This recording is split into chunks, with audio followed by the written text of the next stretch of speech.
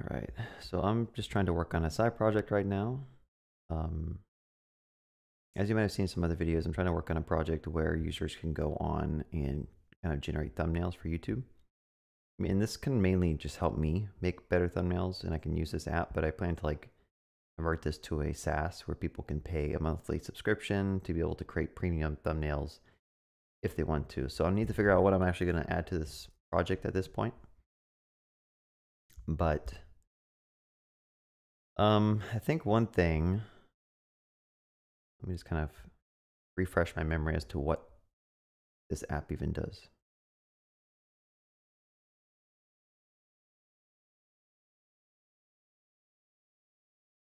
The one thing I didn't even try of this app is like use it on a smaller monitor. And obviously it doesn't seem like it really looks that good on a smaller monitor. So I need to kind of figure out what things we should hide.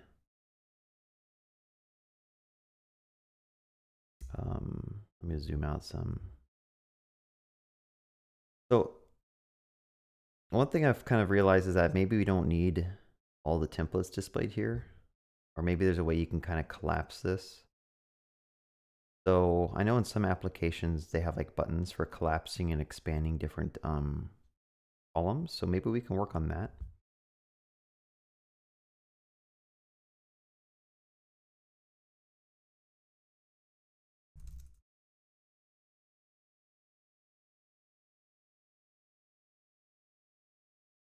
Ability to bookmark thumbnails.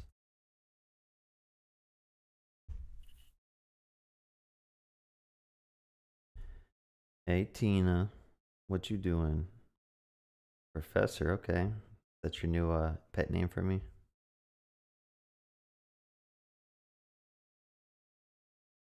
Alright, so here I'm gonna try to add a button. So first thing I need to do is find the actual like component that renders this. One thing I like to do in React is if you have this components extension installed, which I guess I don't have it installed. Oh, it just took a while to show up. If you go to the components tool and click on the second select element and hover over your component, it tells you what component this is. So template panel. So it really helps if you just do that and you can go to your code base and say template panel, and that'll take you right to the thing that you're looking for. So on this panel, what we're trying to do is we want to add an icon to the top right that allows us to collapse this panel. So let's try to do that. And again, I'm trying to also learn Tailwind. So I might be going to the Tailwind docs and just looking some stuff up. But this should probably exist on the same line, or the same row as templates. So we could probably use some type of flex here. So I'll just try to do a flex. I wonder why that didn't autocomplete. There we go. So flex, I'll add an H1. And I think you can say like space between. Let me see if my autocomplete will tell me. I'll have to go to the docs. But anyway, this is an icon here. So I'll say like div collapse. And I don't even remember how we have icons in this project. I think we have a lock icon here. So if I were to look at how we're doing it for this template card, I believe there is an icon called lock. And lock comes from a third-party library called Phosphor React. So I need to go and look at Phosphor React and see what icons are available to us.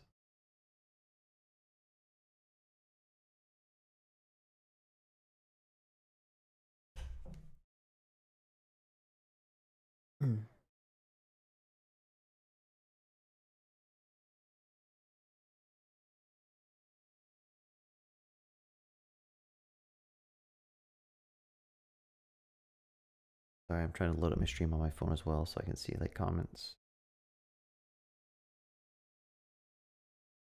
And I went to YouTube Kids.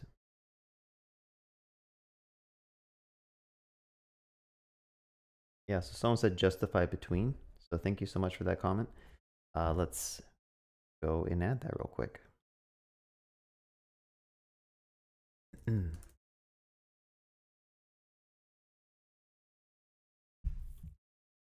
I added it to the wrong thing. Yeah, so I need to go through Tailwind and like memorize all of a lot of the Flexbox and CSS grid helpers and stuff, because I think it'll really help me become more efficient. Zoom in a little bit and I'll try to answer some of these questions. So Shaku's Crypto says, what made you want to learn Tailwind? Honestly, it's because a lot of other people use Tailwind. So I wanted to give it a shot. I mean, there's other like UI libraries like Chakra UI and stuff that seem like it's interesting to kind of learn that too. But whenever there's a piece of technology that has a lot of momentum, like it doesn't hurt to try to learn it. I know it's kind of like bandwagoning, but I wanted to actually give it like a solid try to see if like, is this thing actually make me more productive? And I could see how it could make you more productive because you don't have to like jump between styles that you might have like defined up here. The cohesion, or sorry, the cohesion between your styles and your components are like right there. So it can make you more performant or proficient. I'm using the wrong words, but I have to memorize these because right now I'm just not reaching that proficiency because I don't have a lot of these things memorized. Like sometimes I'll be I'll be trying to like style some text and I'll do like text hyphen color. And I know I have like autocomplete. Like I can do something like this. And it gives me like all the options of what I can do. But yeah, hope that makes sense.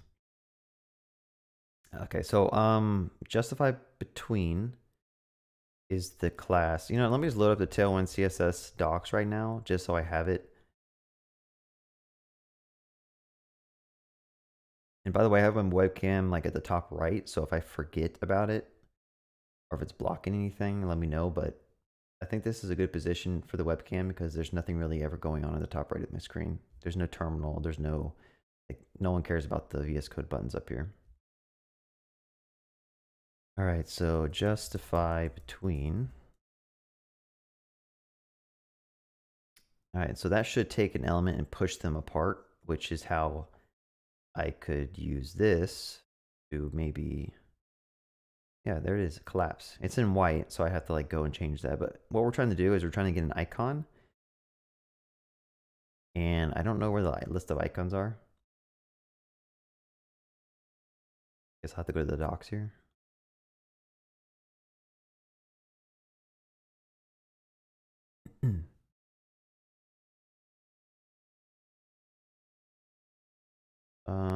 All right, so I'm trying to find if there's like a collapse icon. Collapse.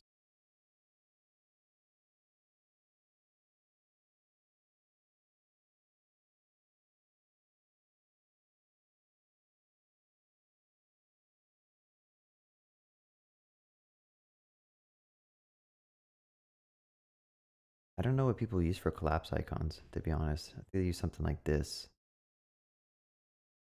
So I'd have to find like,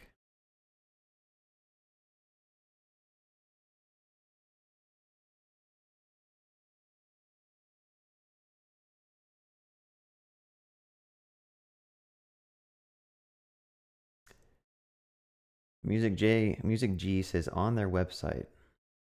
I'm not sure what you mean by that, but let's grab this one, arrow left. And I'm gonna go ahead and paste that here. I don't think I need to put that in a div. Arrow left. Let's see if this auto imports. JSX expression must have one parent. I think I deleted that on accident.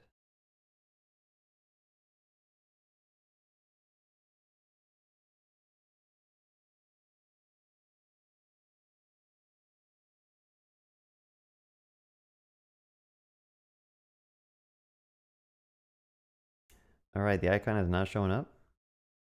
So I need to figure out why that's happening. Let's go to the console, see if there's errors. One thing I noticed with Next.js is sometimes you like have to do hard refreshes of your page to actually see your changes. I haven't fully read the docs to understand like when Next does the hot module reloading versus when it doesn't, and like when you actually have to manually refresh, or when it just refreshes your page for you. I think for the most part it does a good job, but I'm not sure why I'm not getting my icon here. It is showing up, so maybe I just need to change the color, do something else. Yeah, that's the issue. All right, so let's go back to that icon, and I think I could probably just add some class name to it and say like text gray 600.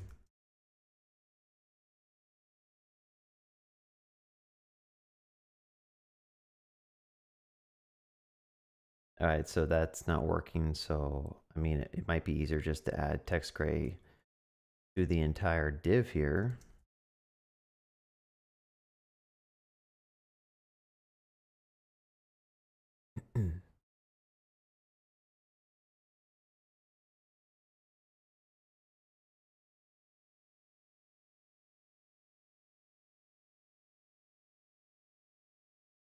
Yeah, let me read the docs. Music G says there's a fill.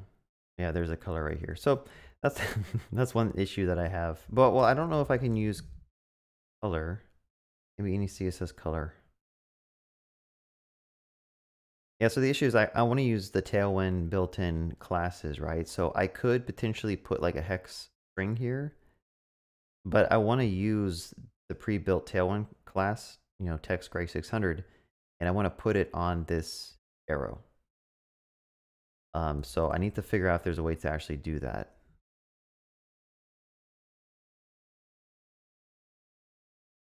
I'm sure there is.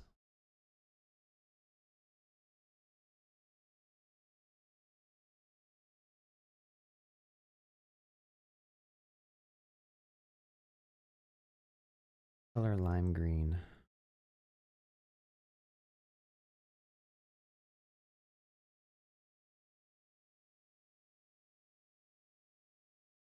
That's the problem I have with using some type of component libraries, is that like something that should be accessible or added onto every component sometimes doesn't exist. Like why don't these things have class name?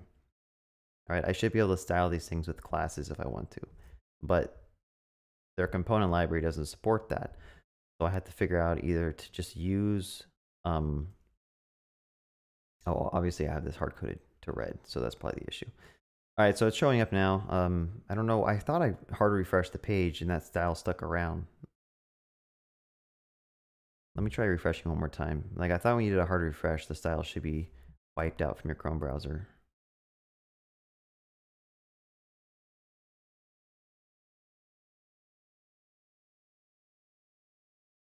Saku says, "Are you using Vercel?" I do. Yeah, I do plan to deploy this to Vercel.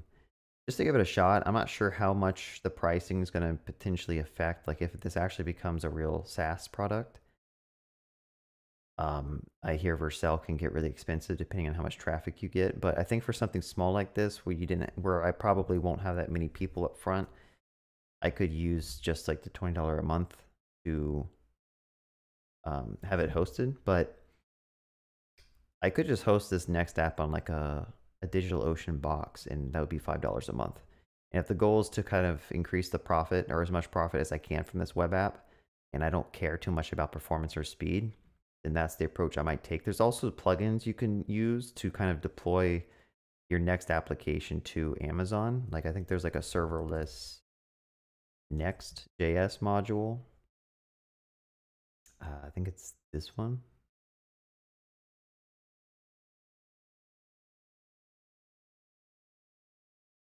I haven't used this one before. It says 0 configuration Next 10 and 11. I'm using 12 right now, so I'm kind of concerned that maybe it won't work.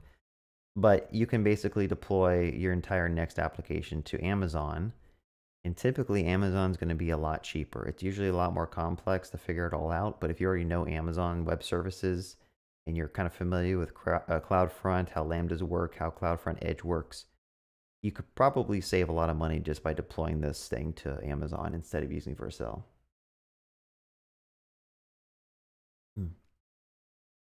Yeah, I could wrap this in an icon or a div or whatever. I just decided to put text gray here. And then I could probably just remove text gray here. So that's not like a duplicate thing. But yeah, anyway, so let's focus on, I got off topic, but let's focus on clicking on this icon and having this panel like collapse. So let's see how we can do that.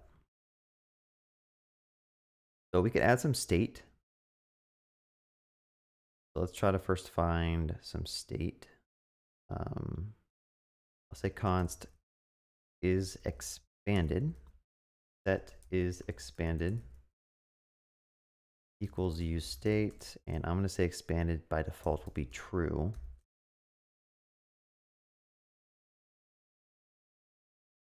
Not find. Yeah, I don't know why that took like 5 minutes to auto import. Okay, 5 seconds, not 5 minutes. But okay, so what I want to do is if we are expanded, we want to show one view. And if we're not, we want to show a different view.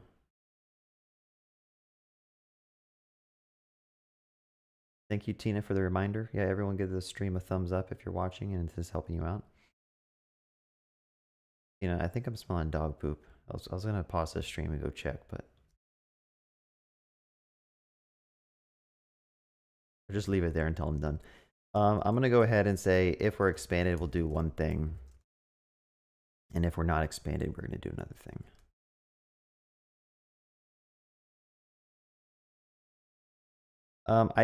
So I'm using a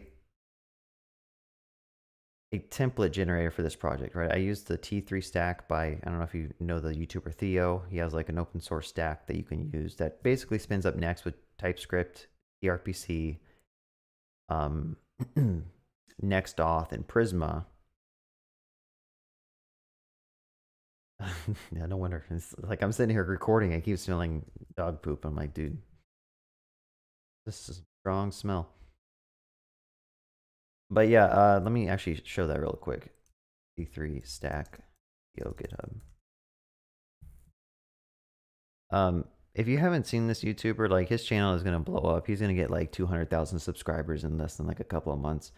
But I guess he used to work at Twitch and he is now working on his own side project for streaming stuff. But he has this this generator that his community is working on, which I've used to kind of spin up this project. This is the stack. It just has Next, Tailwind, TypeScript, Prisma, Next-Auth, and TRPC. The only thing that's kind of out of the ordinary is TRPC. So it doesn't use REST, it doesn't use GraphQL, it uses something called TRPC. But yeah, I didn't configure anything. It's just these @ symbols work out of the box. So I don't know if there's a tsconfig file for allowing that. I don't even know what that's called. This is like aliasing or something. Next. I'd have to go see like how, like what configuration. Is that a TypeScript thing that allows you to import at the project root, or is that like a Next thing? Anyway, let me stay focused. So if we're expanded, we can just do something like this.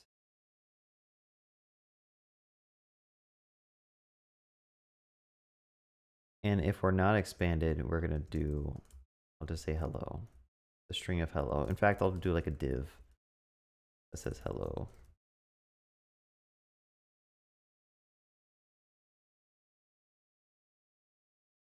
Someone said, Abby says it's in path, so I'll go check that out in a second. I mean, I get too distracted. I'm assuming this thing has to be wrapped in a fragment. Like so.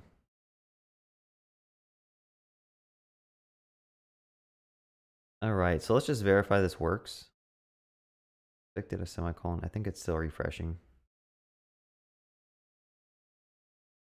And to verify this works, what I could do is just go to my state variable.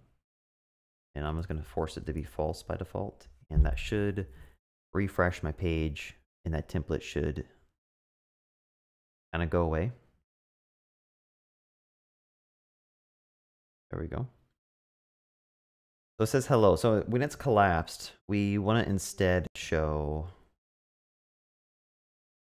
what do we want to show?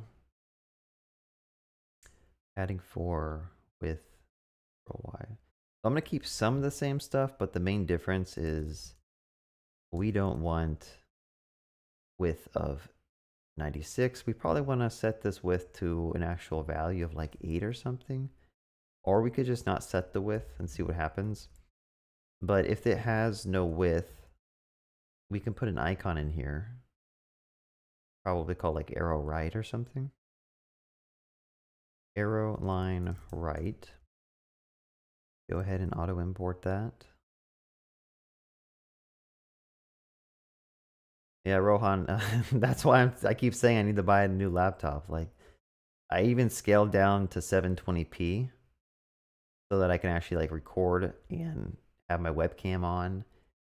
Like the moment you start recording, like this computer just starts falling apart. But luckily on Monday they should be shipping my new laptop. Like half the time auto import just doesn't seem like it knows how to import this. Like you see here, I'm trying to import arrow line right and like it just couldn't find it. Here we go. Class name cannot find. Like look at this, I'm hovering over class name. It says cannot find arrow left right. And then it took 5 seconds and now it's working. Anyway, let me not complain. I'm sure there's people out there with slower laptops than my MacBook. But icon is not showing up because probably the text gray 600 needs to be applied here.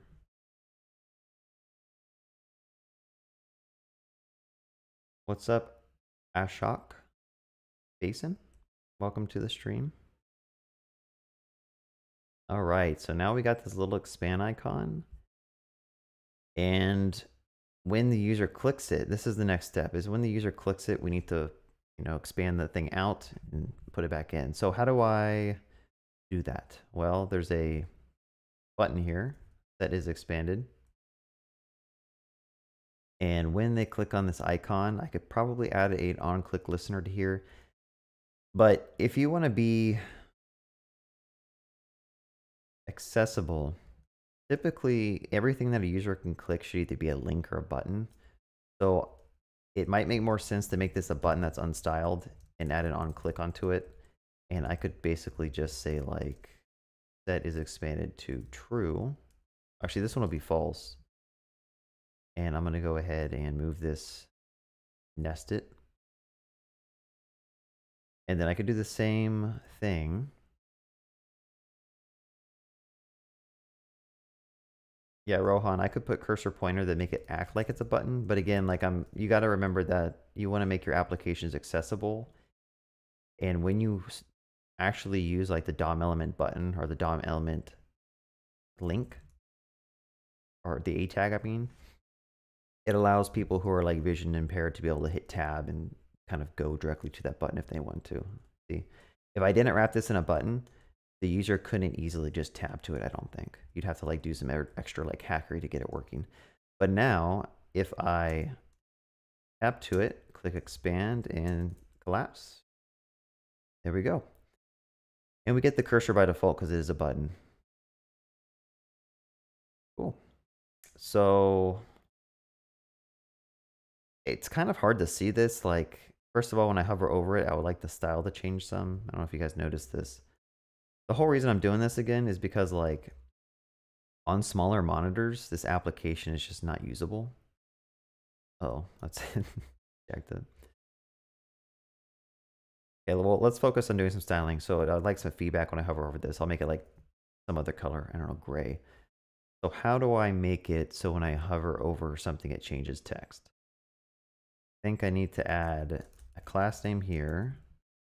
And then there's like a directive on Tailwind called hover text red 400. I think that's how you do it.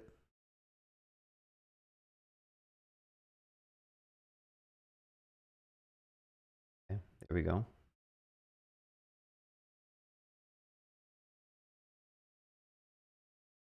Now, I don't know if red's the best color. Honestly, like I haven't really thought about the design palette or like what stuff wants to be, but I guess that works for right now. I'm gonna add the same class to the button here. and make it consistent. So Rohan asks, why not do old state arrow, not old state for toggling the sidebar? I would do that if I did a different approach to the button. These are two different DOM elements, right? I have a DOM element for the right button and a DOM element for the left button. If they were both the same DOM element, like if I didn't have this button kind of duplicated, I could toggle it. I'm trying to think of how to explain this. Does that make sense? Like if this is just one DOM element, if I didn't have two separate ones, like I would have just done that is expanded, not is expanded like this. But the fact that I can't just do that here because I'd have to do it over here, it just seems kind of strange because it's not really a toggling button anymore. It's an actual button that does a specific piece of functionality. So I don't know if I explained that well, but that's kind of why.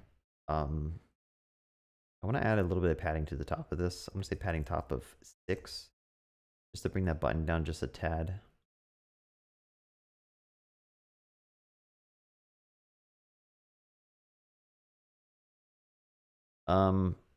I don't know if it's worth doing the same thing for options. I mean, options is like a critical piece of functionality that probably should always be displayed to a user.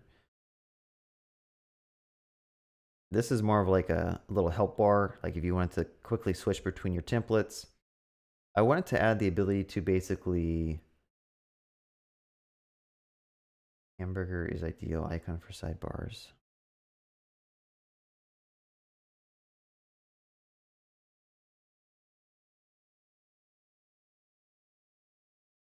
Yeah, I'm not sure about that one. The reason I don't think that is because the X, to me, the X means close, right? We're not closing this though. We're just collapsing it. So I could probably find a different application like Figma that has these sidebars and we can kind of see how they do it. Or even Gmail probably has sidebars. You know what? Even maybe YouTube has sidebars. So you are right. They do have expand and collapse for the menu. Let me just see how Figma does it real quick.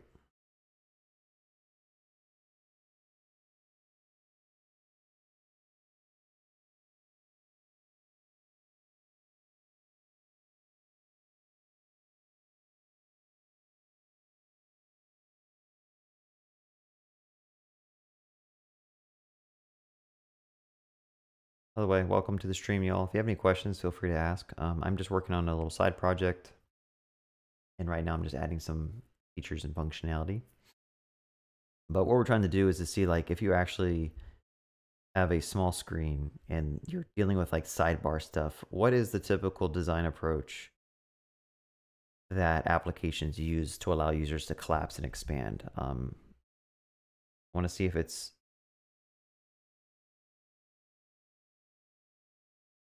if you make an app, don't add pop-ups. I know they're trying to market their stuff and like get you to buy stuff, but just pop-ups are so annoying. I don't think you can even expand or collapse in here. Let me try to get even smaller. Oops. I can't even zoom into this app. It just zooms into the actual page. So, I don't know. If anyone else, I'll come back and change those icons. I mean, it's not that big of a deal. No, I don't want to use Gmail because you might see them in actual like emails, even though I don't have anything sensitive, but it's fine. If anyone just, I'll change it to hamburger in a bit. I want to actually work on something else here. So I wanted to maybe we could work on the ability for users to bookmark templates, right? So the idea, someone asked, Aitan asked, what's the app is about? The app is about basically allowing an easier way for YouTubers who aren't designers to come in here and change, to make like template YouTube thumbnails, right? So like they can come in here and they could add an image. like this, and they can, if this was like a transparent image, it would look better. This looks awful right now, but let's see if I can find that lady in the red dress. Let's see. I guess I gotta go to workspace. I gotta find through all this stuff that I need to delete from my workspace. Public. So the idea is like you could potentially have a bunch of pre-made images. You can like make a silly thumbnail like this. I'm not sure what that red thing in the background is. Like, maybe we need to delete that. But you can kind of design it with a, you know, a preset of things. And then later you click generate image and you get a actual PNG that you can upload to YouTube. So that is the idea. I think I also supported gradients. I forgot I did this, but you can do like gradients on your page if you want to. Okay, that obviously doesn't work anymore, so I have to figure out why that doesn't work. And I'm actually working on this app with Rohan over here, so he is helping me out. Try to implement some logic. But yeah, so what do I want to work on next? I wanted to have the ability for users to either bookmark or keep track of a history of thumbnails that they've used. Because as you notice, most YouTubers have like a certain style of thumbnails that they continue to publish every single time. But I think it would be useful to be able to bookmark our heart, our favorite thumbnails, and have those kind of show up. So yeah, let's just try that and see how far we get, how much progress we get. So on this template card, what I'm going to do is I'm going to add a icon or a button for favoriting the thing. So let's go to template card. I believe I use the same card for both. And what we want to do is somewhere here, we have buttons that are displayed. Okay, so we have a use button here. Why is this being flexes apply the same block?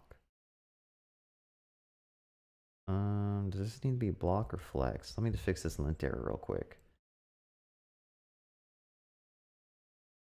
Probably want to keep it block.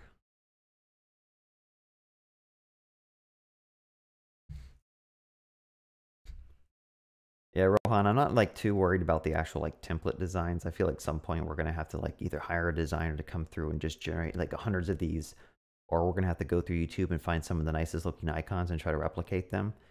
So at some point we'll come back and make the icons actually like look nice. But I think adding the actual functionality is much more important, so we can actually prototype and see like how's this app working. Okay, so we do want to use flex, not block.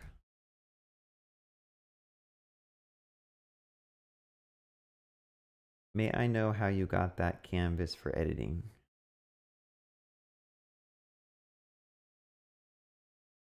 Oh, my eyes suck. So Vamshi asks how I got the canvas. When you say canvas, what do you mean? Do you mean like if I go back to the actual template, you think you're talking about this preview thing? If you are, this isn't a canvas. This is just a DOM element that has like things positioned in it. And there is a plugin that you can use to basically take a DOM element and it'll convert the DOM element to an image. I think behind the scenes it might use canvas and it renders all the DOM elements to the canvas and then exports it to a PNG. So hopefully I think that's what you're asking. I'm sure you're not asking about Figma anywhere, but yeah, this is just a DOM element. Okay, so going back to templates, we need to add one for starring. So first of all, let's add a button here. And I'm going to go ahead and just add, add bookmarks. How about that? Bookmark is typically a name for stuff. You can use hearts, you can use other things, but we don't care if it's premium. So a lot of this stuff I'm going to delete. But we do want, let me just go ahead and clear some of the stuff out for now. We don't need to use class names because there is no dynamic class happening here. So let's delete that. All right, so we have a button. Inside that button, we got a lock and we got some text. And what we want to do is find a different icon. So instead of a lock, let's go to phosphor icons and let's find what we can use for bookmark. bookmark, simple bookmark. I don't know which one we want to use. Probably the one that says bookmark. Go ahead and paste that in. Save this. Oh, you know what? I guess class names do work. Because we had margin right set to that bookmark before. So let me just try to see what happens if I save this and auto import that bookmark icon.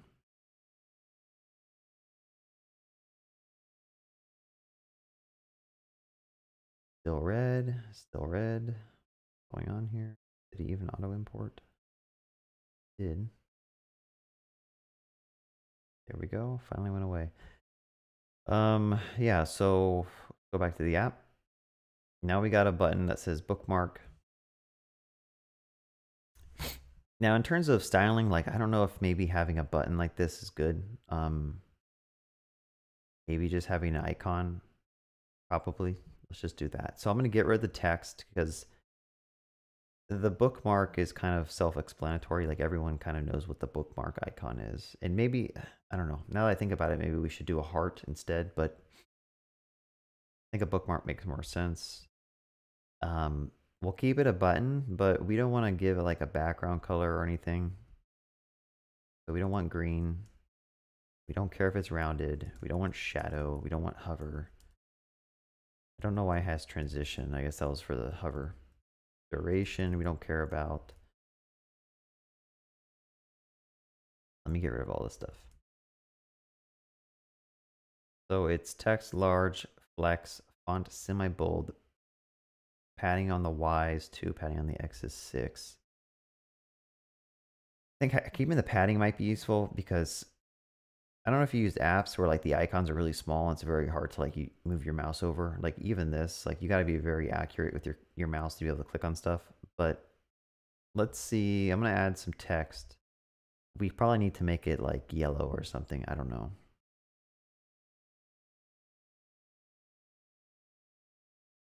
Text yellow. We'll do 300 and then hover will be text yellow 400. Let's give that a shot and see what happens.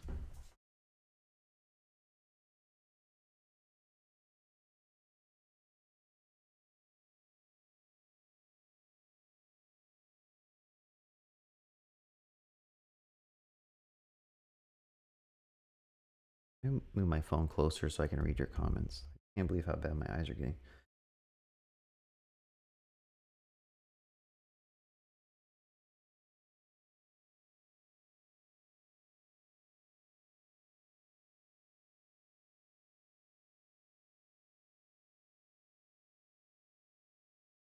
All right, here's a bookmark.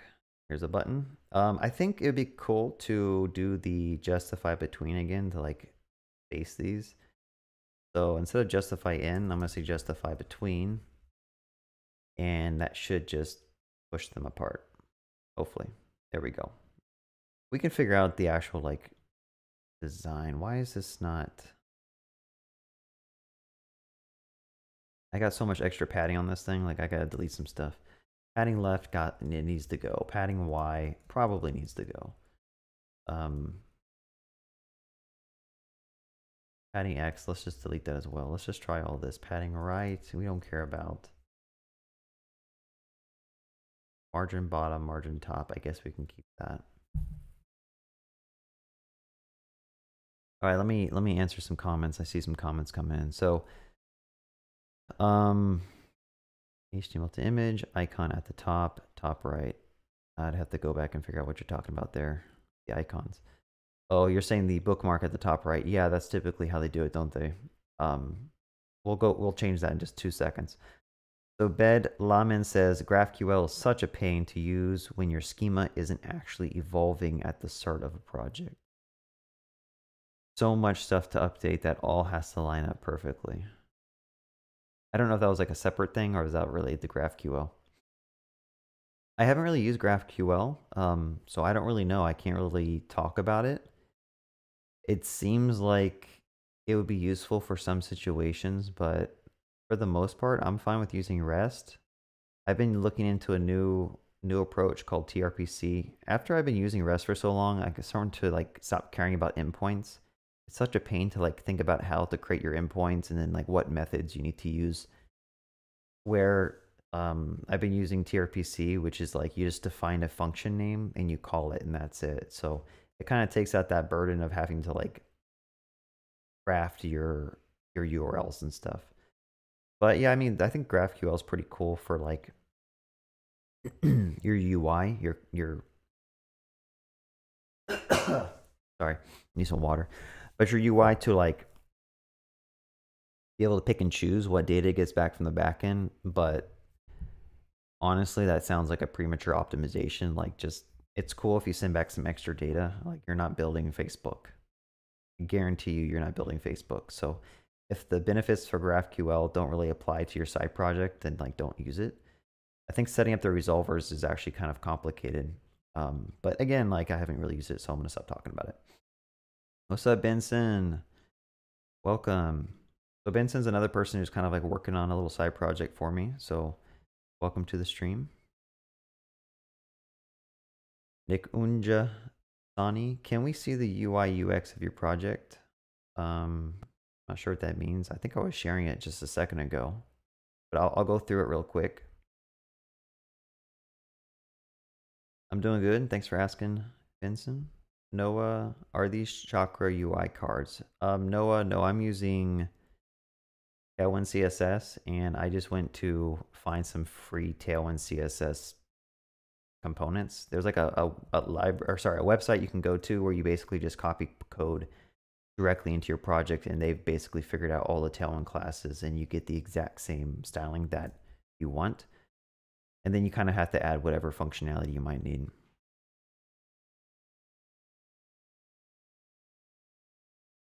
Anarch says, do you what happened to the other YouTuber named Joe? I don't know. Who's Joe?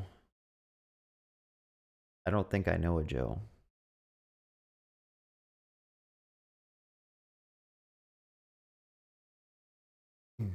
Benson's here. Benson. All right. So figure out the T3 stack, huh? Yeah, no, I've been kind of just using that. Honestly, like I've been watching a lot of Theo's videos. He just knows so much. It's crazy. Like I wish I was on that level of just like uh, domain knowledge for front end and stuff. So yeah, it's kind of like an inspiration watching him, and like his channel is gonna blow up. I think he was at like 5,000 subscribers like 2 months ago or something. Now he's at 20,000, so he's gonna be like hitting 100,000 in a couple months probably. What's up, Dante? Welcome to the stream. Yeah, I think yeah, they're pretty similar. I mean, like it's kind of hard to like make a card look different. Like they're all kind of the same, like rounded edges. You got some shadow. You hover over stuff, it gets large by a little bit. Really? Yo mama? You joined the stream just to make a yo mama joke? I love it. Thank you for that joke.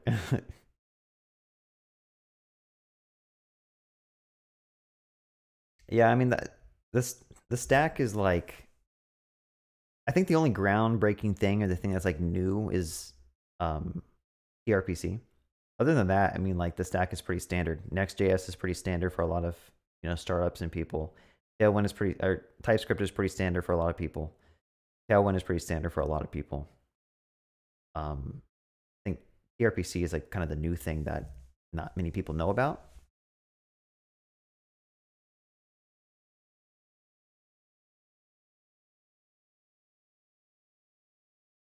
Hmm.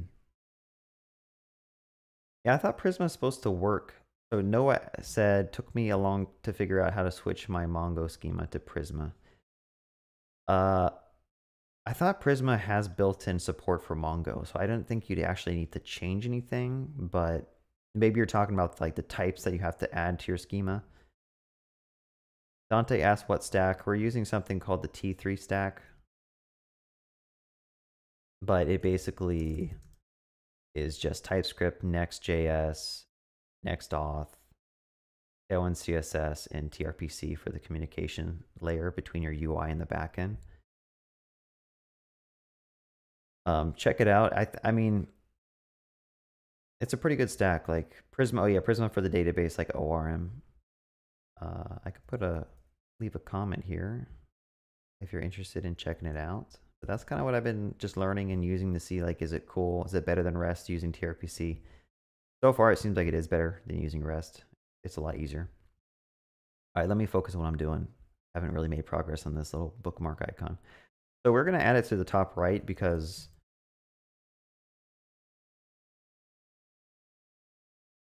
that's kind of how you're supposed to do it, I think. Oh, geez, I have 40 people watching the stream. Welcome, everyone. Welcome.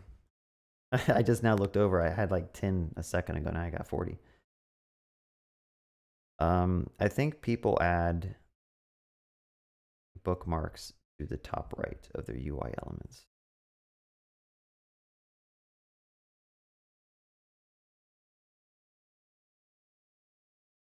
No, some people add it to the bottom. So here's like a card that has a heart icon at the bottom. Again, I'm not worried about the design. Let me not get held up. I'm just worrying on the functionality. So if I click on this button here, this bookmark icon, I want to actually add this thing to like a bookmarks collection. So let's try to figure out how to do that. I probably need to update my backend to support bookmarking stuff. So I need to kind of refresh my memory with MySQL and SQL and how to like set up relationships between that. So I'm going to go to my schema real quick. I got my Prisma schema. And I need to add a new table where a user has a one-to-many relationship between bookmarks and templates. I probably need to add templates here, to be honest. Like I don't have a model for my templates. So at some point I need to add that in, but let's see if we can do this. So let's go ahead and add a new model. Again, I'm a noob with Prisma, I'm a noob with Tailwind, I'm a noob with TRPC, I'm a noob with everything. This is just a big learning experience for me. But let's see what we can do. So a user can bookmark. Let's add a bookmark model. And somehow we got to tie that into a user. I'll put identifier as a string. ID is a string. Default CUID. Man, I haven't used SQL in so long. So what do I want to do? I want to hook this up to a user first of all. So somehow there's like relationships here where session belongs to a user. So I could probably do something like this and just put it here. So now the bookmark belongs to a user. It looks like you probably need to add a user ID here. So I'm going to do that. So now the bookmark has a relationship with the user model, and we have a user ID stored here. Each model must have at least one unique criteria that is only required. Okay. I guess we can just give it a unique ID here.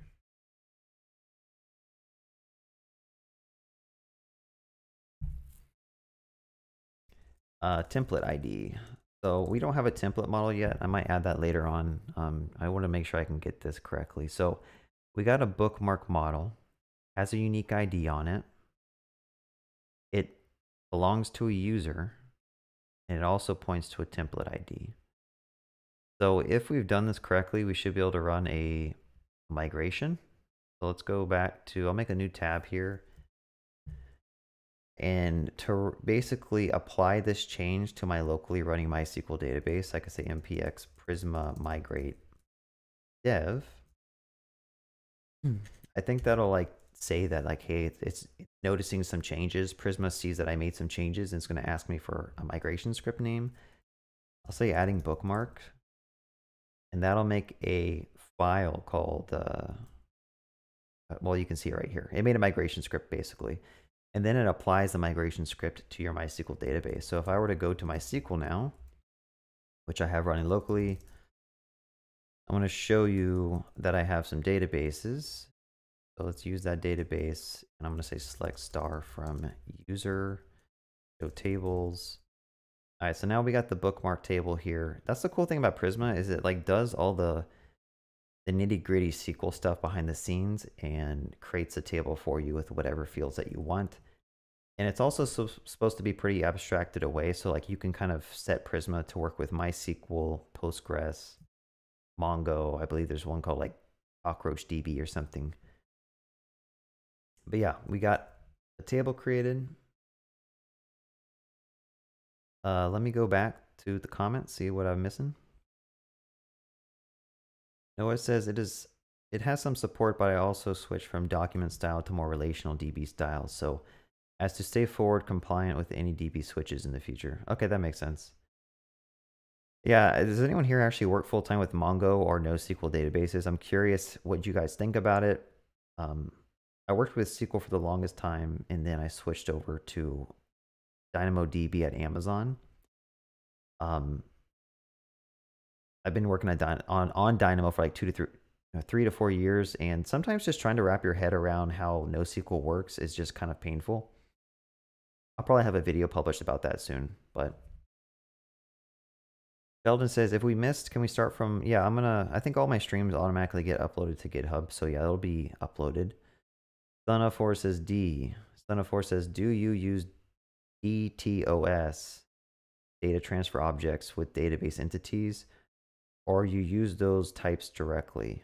I'll show you in just a second, Stun, if you stick around. You basically, Prisma gives you like data models that you can call functions on. Abdulrahman says, I think you should have a primary key for all 3 fields in bookmark. Noah says, my job is full-time Mongo mostly, but still lots of SQL around. NoSQL style is really nice in a lot of ways. Yeah, I hear NoSQL is really good for like when you need to deal with scale. But I guess there's a fine line between like when does your project reach a scale that like I can't speak. Like whenever you reach that point where SQL is no longer going to work for your database and your data because of all the inner joins that you're doing and stuff. But yeah, I am. I'm using Prisma, which is the ORM, which is communicating with MySQL. All right, let me get back. I'm getting distracted by all your questions, but thank you for asking the questions. I appreciate the questions, and I'll try to answer some more in a second. So someone said I should add primary keys to all these. I don't know if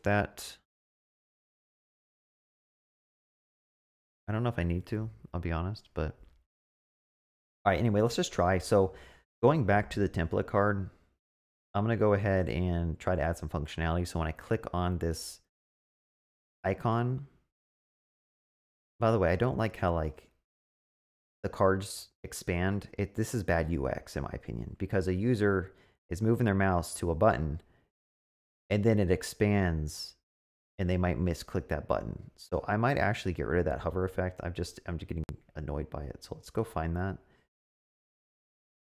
How do I do that? Hover, shadow, hover, scale. I'm going to get rid of that hover scale because that just, it throws me off.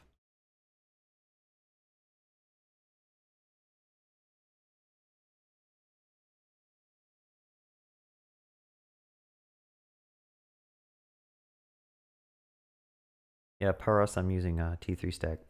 I'm just trying it out. So when I click on this button, we need to invoke a TRPC method and kind of link this template ID to my user session or my user ID. So let's see if we can do that. Probably going to run into a lot of bugs doing this on this live stream, but this is where all the fun is.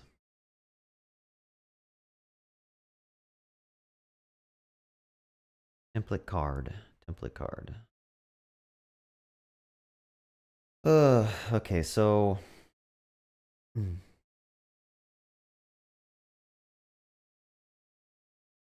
my bearing,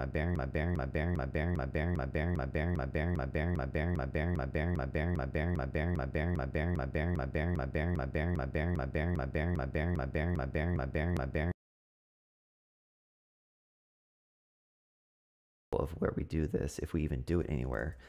But there's a mutate async method you can use, or it's called mutation async, I believe.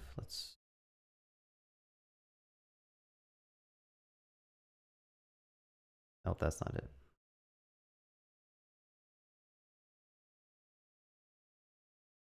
trpc dot. I know I do this someplace. Use mutation. Okay. So yeah, Dante, I just copied the card from an existing like Tailwind component website, and they had it do that cool little marketing hover thing. So that's why I was kind of confused why it's doing that. But yeah, I can see what you mean. It's better to do it on small individual items, not the entire card itself. So with trpc, you import this trpc method, and you can basically call a method here, right? We don't have a method defined yet. We're gonna have to set that up, but I'm gonna go ahead and say I'm gonna pretend we have a method called bookmark template. Okay. And what that is going to do is call a endpoint on the back end. Let me make a method here called bookmark template. And I don't remember how to pass data to it. I think I could just go down here. There's the button here for the bookmark. I'm going to say on click. I'm going to call this method, and it might make more sense to work on the back end first. I'm kind of doing it from like the outside in versus the inside out. Usually it's always better to work on your back end and work your way back to the UI. At least that's how it works in my head. But we could basically grab, I think we have access to something called template ID. So when the user clicks on the button, we are going to basically call that method. All right. And then we'll probably do something with is loading. I'm going to delete it for right now. But bookmark template is a method that we haven't created yet. So let's try to figure out how to do that.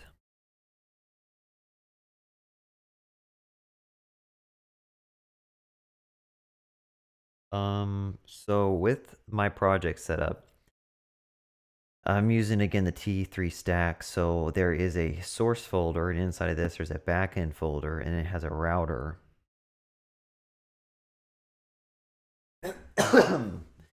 Sorry, y'all. I keep clearing my throat. And inside this router, yeah, I'm gonna store the bookmarks. Someone asked the question. They asked, Taras Solanki said, "Are you going to be storing the bookmarks in the database?" I am. I don't know if you saw it, but I just added a new schema change to support the bookmark that links a user to a template. I ran the migration script locally. That should be all set up now. And yeah, that's what we're working on. So if I click on the bookmark icon, we need to basically call a method that we haven't created. So right now, like I'm just going to hack this on to my main router, but with TRPC, you can actually like kind of have nested routes set up. So like you see here, we have a merge command, which is merging another router into the checkout router. But what I'm going to do for now, I tried to do the simplest thing first, and then I will refactor later on. I'm going to take this existing mutation because I think that's the only mutation we have in this project, which is when you're trying to sign up with Stripe. And I'm going to go ahead and paste that here. A lot of the stuff might have to go away. Let's delete this. Let's see if I can remember how to use Zod. I think for Zod, you can define like a template ID. And I could say z dot string, maybe? I don't know. I have to go to the Zod docs. I don't remember how to do this, to be honest. It's always frustrating when you learn a new tech or new stack. It's like you don't remember how to do a lot of the stuff, and you have to like go and read the docs and like memorize how to do it. How does this? Does this have an input? We'll figure it out.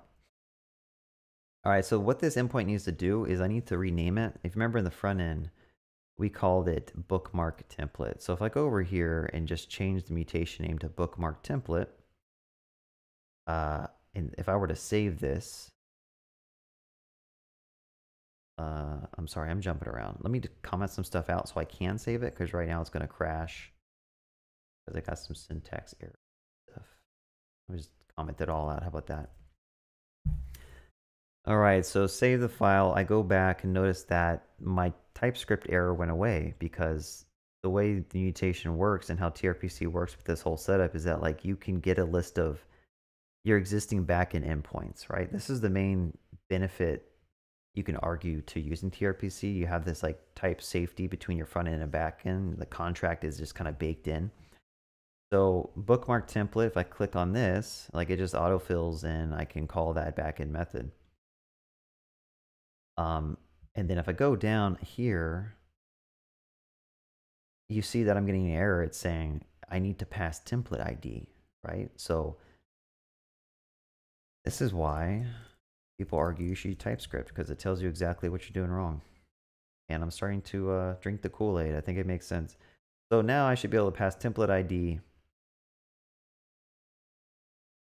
Why is this? I don't know if this is my editor's just taking a while. Yeah, there we go.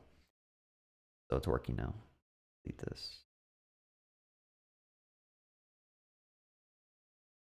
All right, so let's verify this thing works. I'm gonna go ahead and put a console log, and I want to make sure that is input the actual thing that we want here.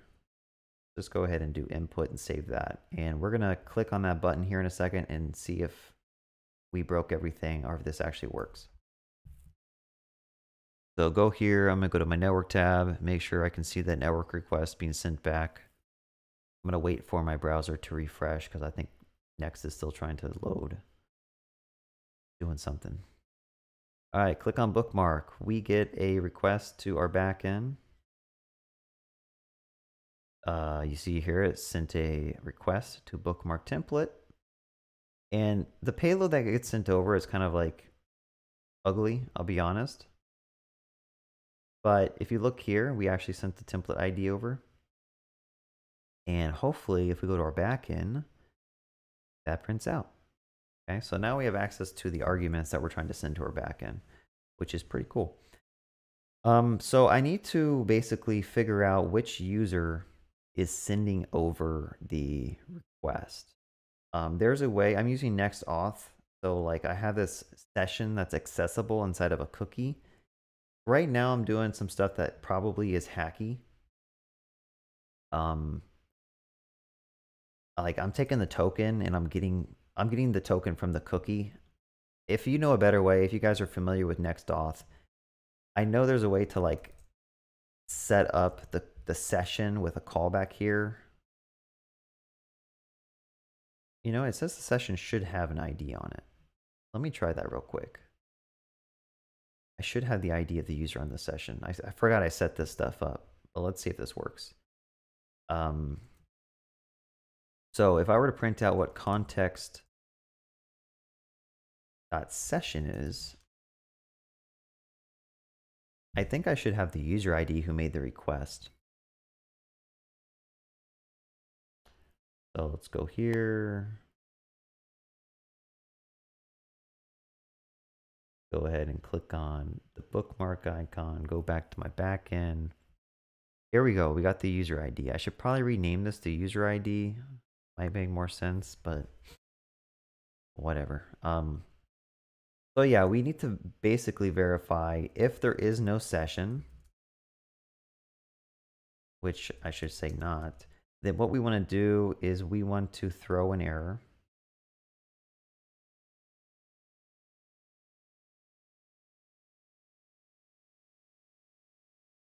Okay. You must be logged in to bookmark a template. So far, this is making sense, y'all? So if we're not logged in, there should be no session, which means that we should throw an error. And then secondly, we know what the user ID is. So I'm gonna say const user ID is equal to context session of ID. That's the user ID. Really wish I named it something else, but again, we can always just refactor later. And we're gonna tie it all in, right? We have the database table, which at this point we should be able to persist this kind of relationship. So I'm gonna say Prisma bookmark. because by default, Prisma, depending on your model, will create like a lowercase object. This ties it all into. Someone asked a question like, "How does this all work?" This is how it all works. You have Prisma, and now that I added that schema, I have an object that I can call, and I can do some methods here. Now, how do I actually create something? I don't remember. So let's see if there's some auto complete. There's a create thing here. And let's see what it's telling us we need to pass in. I mean, honestly, we could say user ID is equal to user ID, template ID. And I think ID is auto-generated, so we don't need to like worry about that. Let's try this. Is this gonna work? We're not using input, so this needs to be input.template ID. I think the way it works with Prisma is you actually need to pass it like a data.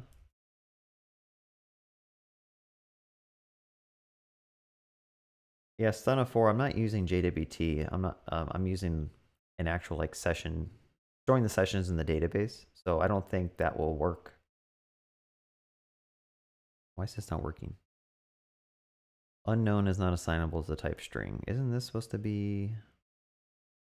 All right, I have to come back through. This is like a hack. All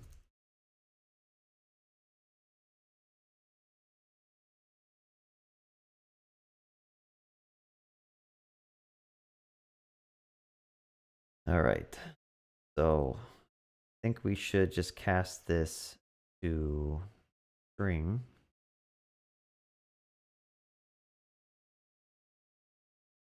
Bookmark is assigned a value but never used. Why is this not indenting when I save? All right, I think we're at the home stretch. So this will create the bookmark, and then I think we just want to return the bookmark. So let's try that.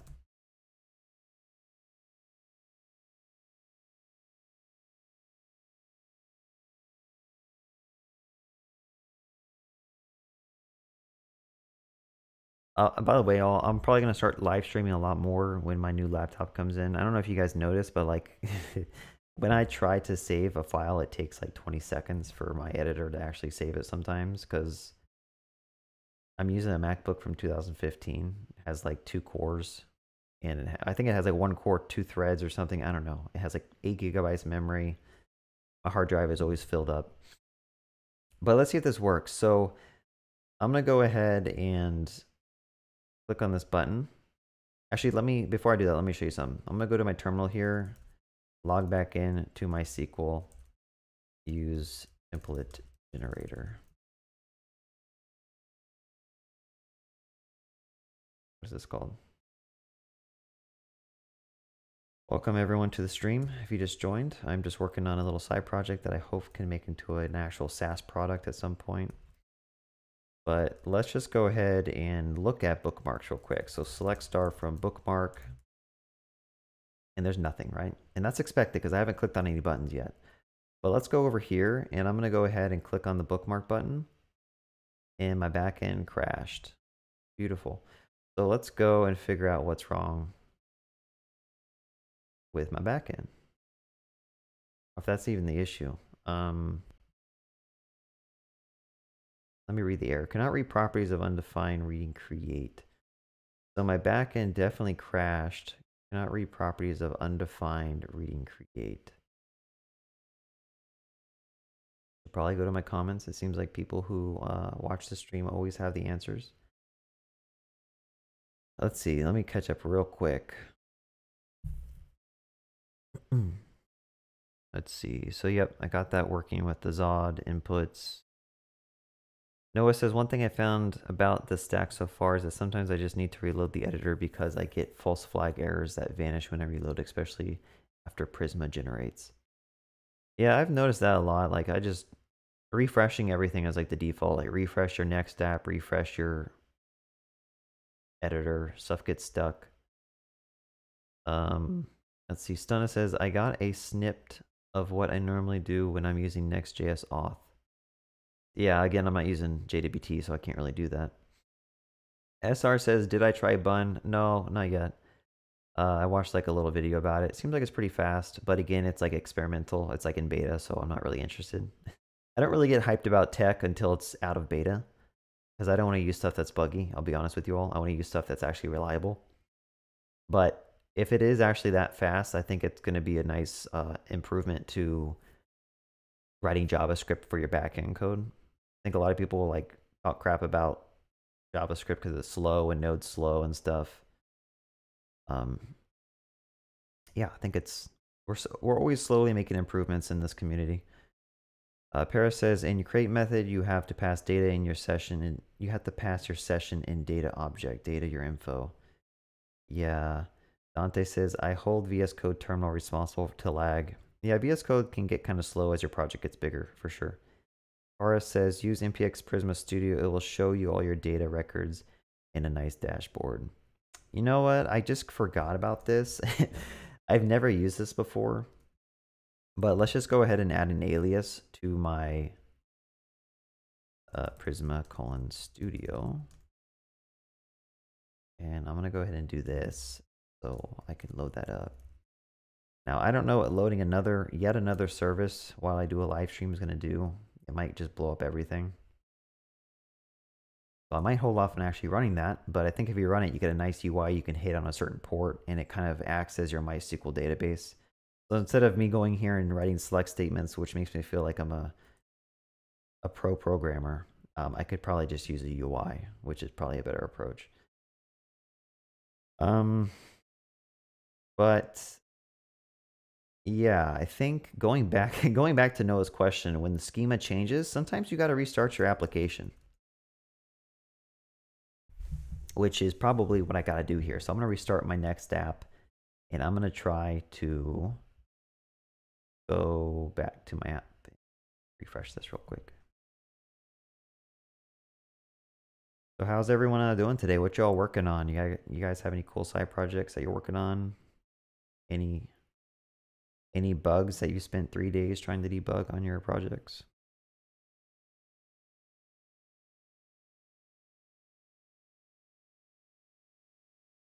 I gotta make this small talk when my app's reloading because it takes so freaking long. All right, let's try it again. So we are gonna click on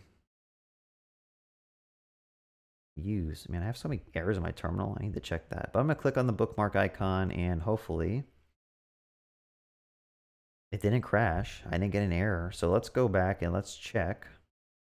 I'm gonna select from bookmark, and notice that now we have an entry in our database that linked the bookmark ID, user ID, and template.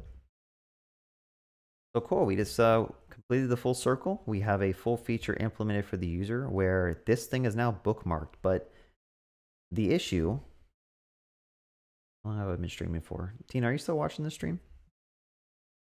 The issue now is that like, there's no like UX feedback between if I have this thing bookmarked or if I don't, right? So it'd be nice for the user to know what they've bookmarked. Usually they have it grayed out at first, and then it's maybe like yellow.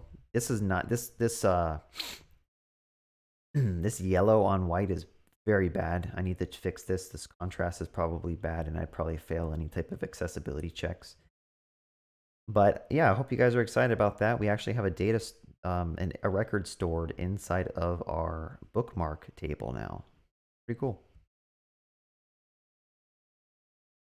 All right, so for the next steps, what do we need to do? Well, we need to, when this page loads, we need to fetch every bookmark that this user who's logged in has, okay? So let's try to figure that out. And this time I'm going to start with the backend. So I'm going to work out the backend gRPC method so that we get that nice TypeScript autocomplete in the front end, okay? So how do I do that?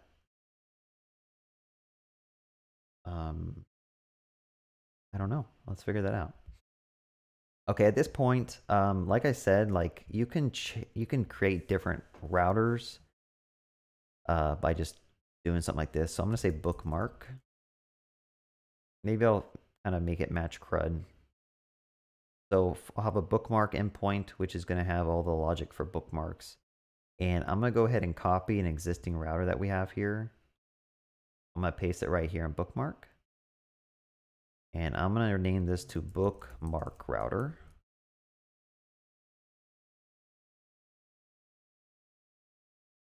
And I'm going to go ahead and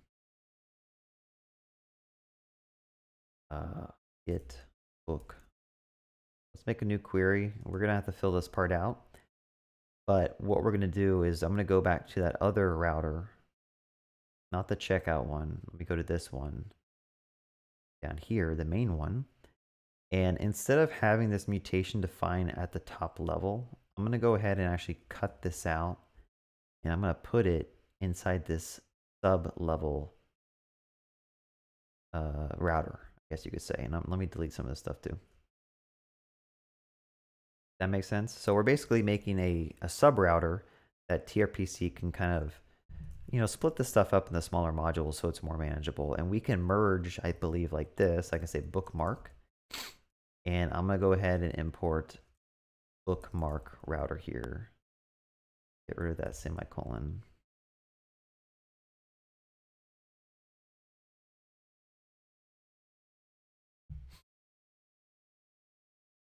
Y'all still here? Chat went silent. You guys are just intrigued with how this stuff works, huh? All right, so bookmark. If my linting errors would go away at some point.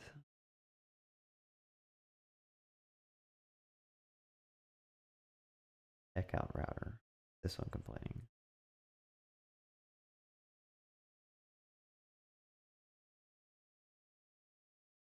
All right, I think that should be set up correctly. And then for bookmarks, I don't think we even need an input, so I'm going to delete that Zod stuff. I need to double check if I even did this correctly.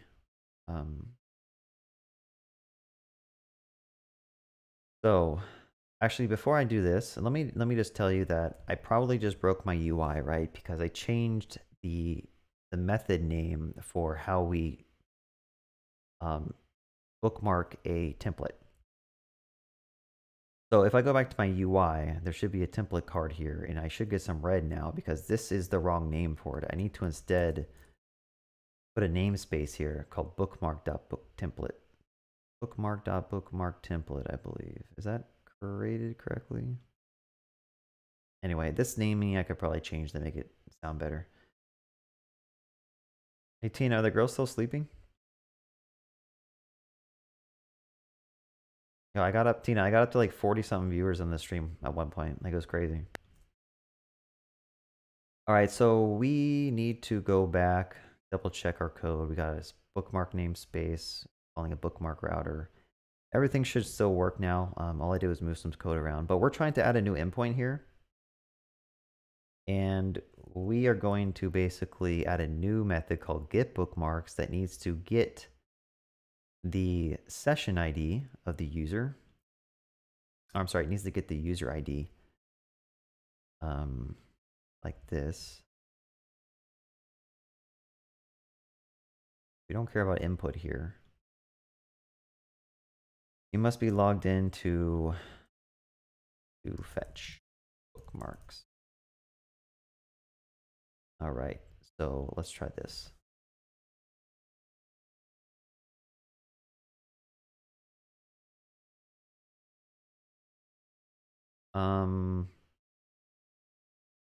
Okay, so sorry, I'm having some trouble focusing right now. What am I trying to do?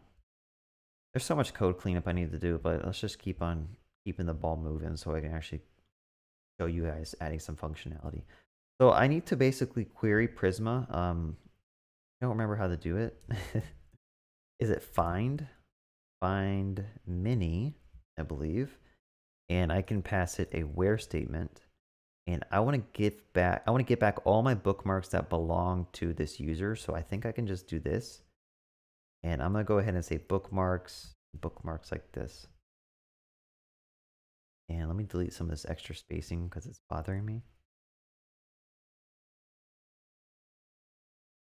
I'm going to go back to the chat in just a second, but I feel like I'm close to finishing this. So let's verify we can actually call this. Find all bookmarks with the. Does this seem good, y'all? Chat, can you check this? Does this seem good? You guys are my pair programmers, right? We're doing like a giant what's the word? Group programming session right now. So if you see any bugs, let me know, but I think it might work. Let's go back to the template card. All right, so we are, when the template card loads. I'm gonna try something. I don't know if this is the best approach. I think when the templates load, we should fetch all the bookmarks. But the fact that we're using TRPC and that uses React Query under the hood, we might just be able to like hack this and put the requests for all the bookmarks here. What is it called? I already forgot what I called this thing. Let me use TypeScript. I have autocomplete.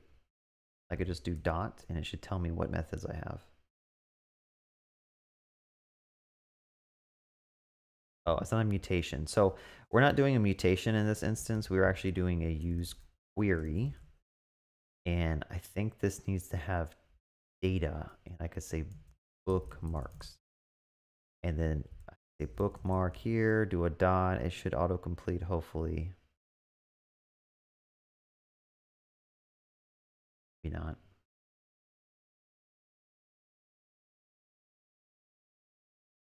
I'm not sure why that's not working. Let's see. Can't tell if this is a real error or if I just need to wait 5 seconds while everything reloads. Argument of type string is not assignable. Get bookmark is premium. Oh, I think I need to pass it a key.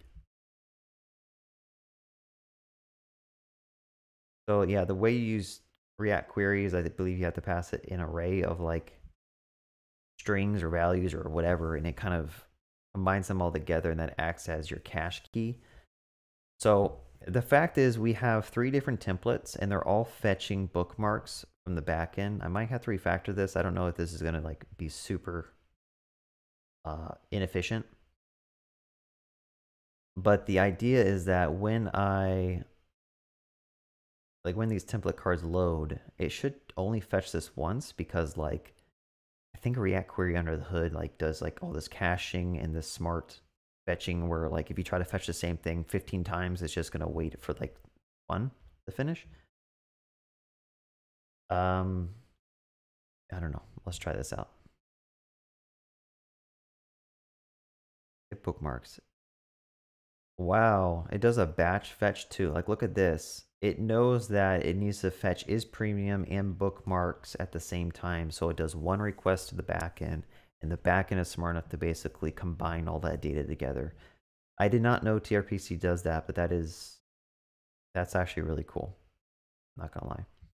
Anyway, so we should have some bookmark data back. Let me go to my console, and what I'm gonna do is, I'm not gonna go to my console. What am I gonna do? I'm trying to. Let me take a step back. Let me breathe.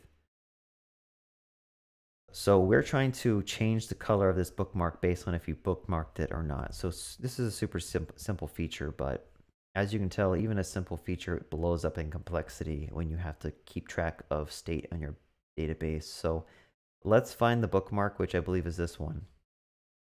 And we need to dynamically change the text. So I'm going to go ahead and say class names. I'm going to pass it all that text. And save this. Let's see if I can import class names. I don't think this is an import, so I have to like go and actually manually do this. Yeah, my VS Code theme is shades of purple.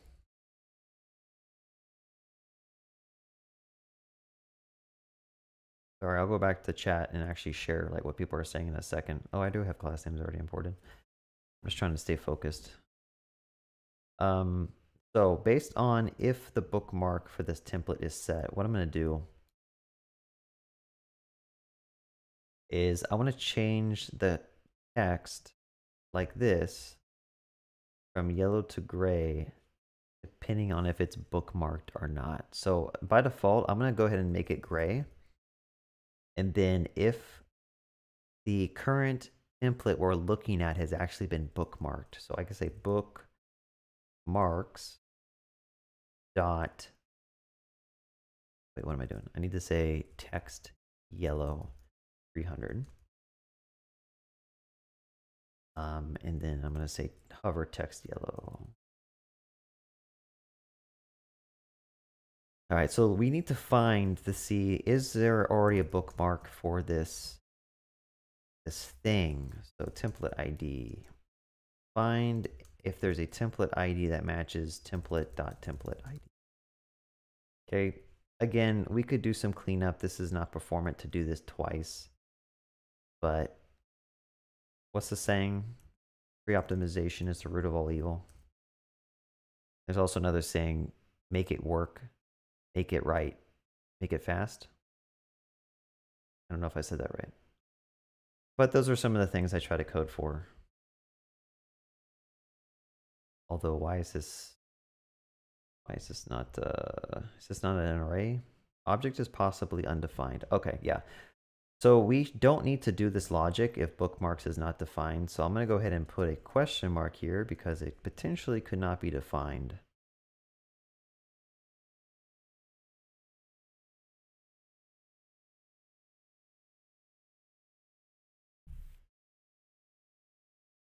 And I forgot to even put a Boolean condition here. So let's put the Boolean expression and find the bookmark that equals to the template bookmark. Honestly, it might make more sense to, yeah, I'm going to clean this up. This is bad code. Okay. So what I'm going to do is I'm going to cut this out. I'm going to put this to the top here. And I'm going to make a constant called isBookmarked. Go ahead and copy all that in. So now this is a much cleaner approach. We're not doing the same for loop two places. And the code reads more like a book.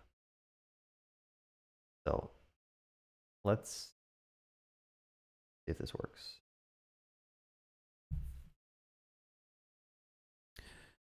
All right, so I don't think it worked. This should have been turned yellow. So what I'm gonna try to do is, I have a feeling maybe it's because I'm applying this gray text.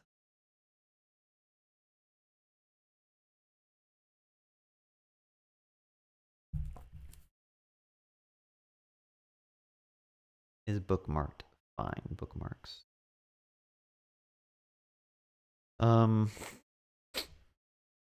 So I might have to use an effect or something. I mean, I guess this would re-render, but first this could be undefined. Let me just do this.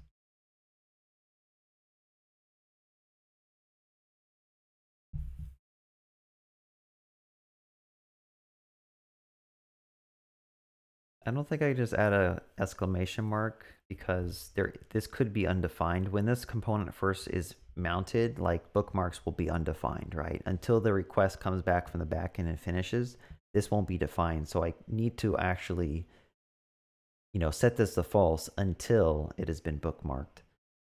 But the idea is I want to make sure that we get the bookmarks back here. And we get back some data here. Template ID.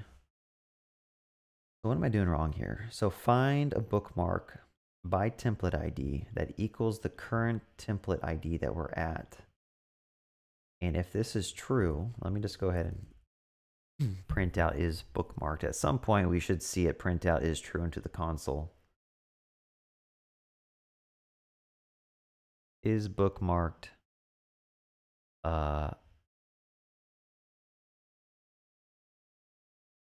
Oh. Is there an exists in JavaScript? I forget. Like, find.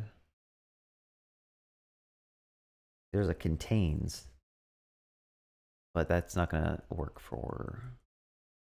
There's different ways you can do this. I'm going to do a find and do a double bang. Like, is this the best approach? I don't know. Someone in chat can probably let me know, but I feel like there's a better method for this to know if something exists in an array or not. You could use find index, but then you'd have to check to make sure it's equal to 0 or not 0. Let's see. All right, so is bookmarked is printing out true. So I think that logic works fine. The issue is that dot includes. Yeah, but the issue with dot includes is like you actually have to pass it the identical object, I think, right? So dot include works great for like an array of strings or array of numbers because those are primitives. But when you pass it, yeah, maybe mini is what I want to use. I forgot about that. I think it's called. Are you sure it's called mini? I thought it was called sum.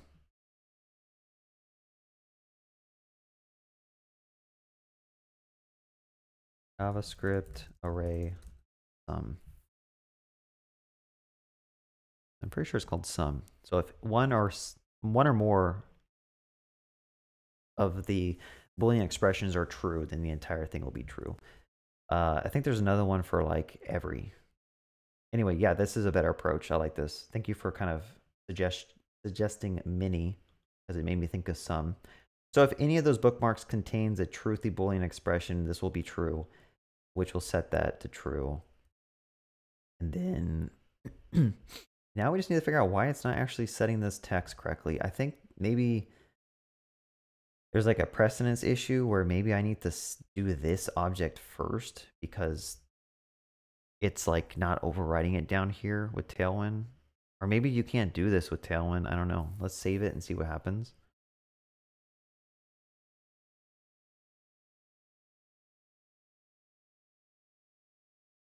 By the way, y'all, I did recently make a Patreon. If anyone is interested in signing up for that, I got my first person on Patreon a couple days ago, so I'm super stoked about that.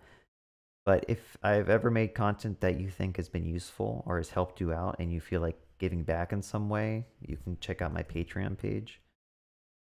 Or just send me some donations on this live stream, let's be honest. I'm here begging for some coffee money. All right, let's go back to why this is not working.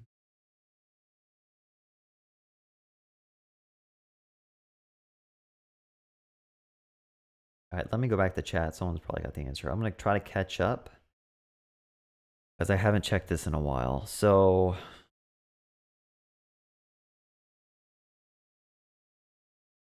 I know. Oh, wow. I got up to 50, Tina.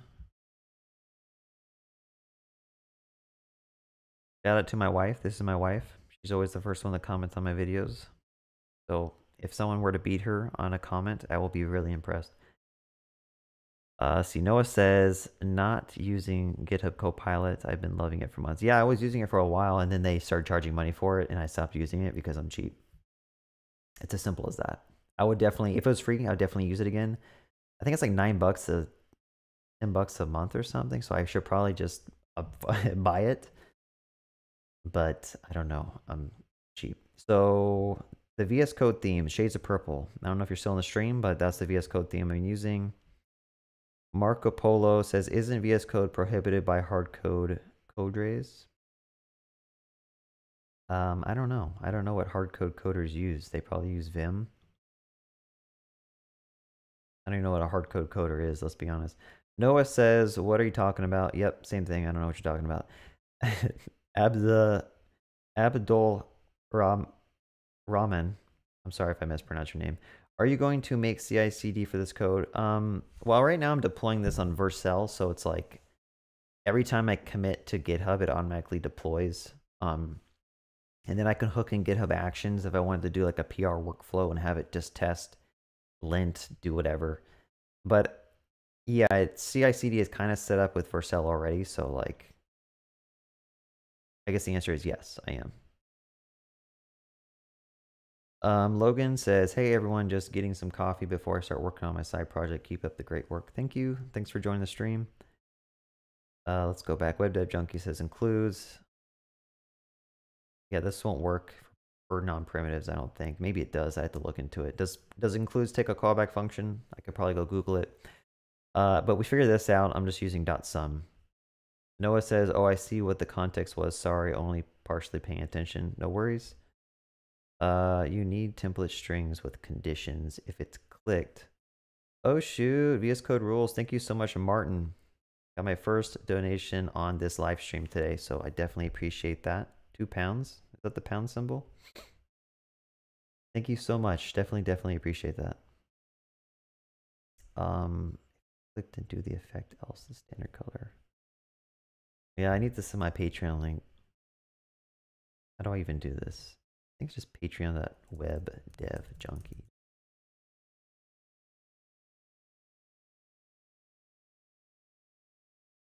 I'm here trying to get that cash flow going, you know? It's a hard knock life for a YouTuber. Getting $5 a month from Patreon users. Let's see. Sherry says, I was getting ready for a lecture and I accidentally found you and you said something about coffee. What kind of coffee? Is it black? No sugar? That would be me, and good morning to your wife. Welcome to the stream. Hopefully I'm not distracting too much from your your lecture.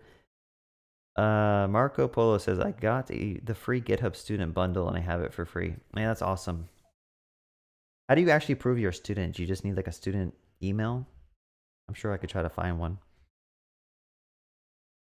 Noah says, I thought about it, but the number of hours I've been coding Copilot is more than worth than Netflix. Yeah, I think I might reconsider it when I don't have a really slow computer. Because right now, like you see, it takes like 5-10 seconds for TypeScript to finish running and figuring out like what's wrong with my code. So I think adding another plugin called Copilot to like give me more auto suggestions is just gonna break my VS Code.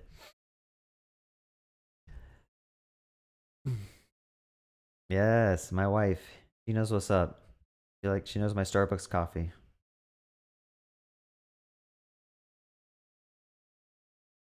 For conditional classes, I make variables and use those for better readability. I might check that out. Oh, okay. Abudi? Is that how I pronounce that? Abudi? Abudai? I feel like I'm dumb when it comes to pronouncing other people's names. I'm so sorry. But oh, welcome.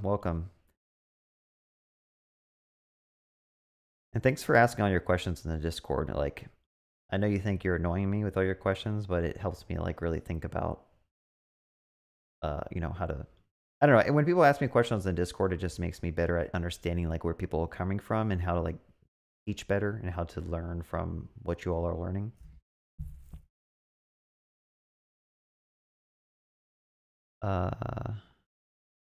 Or says, I honestly only took a pic of my grade sheets and they granted me with the student pack. That would be hard since I'm the one giving a lecture. Oh, you're the one giving the lecture.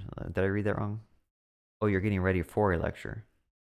Well, good luck on your lecture. What's your lecture about? What are you teaching? All right, what was I doing? I'm still trying to figure out this stupid bug where like this should be gray. Like I bet you let me do this. Someone gave a good suggestion. What I'm going to do is I wish I could scope stuff. Can you scope stuff in whatever?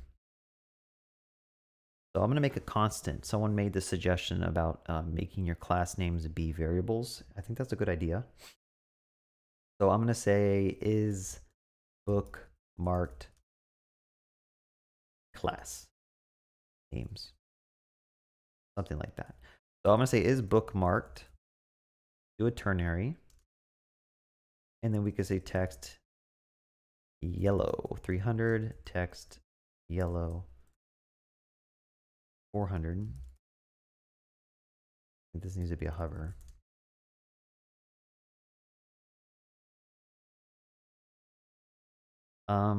Yeah, so I'm gonna go ahead and do this. Instead of doing this object, which doesn't seem to be working for some reason, I'm gonna go ahead and just make the text hover and text state come from a variable. And I think I can just combine them like this.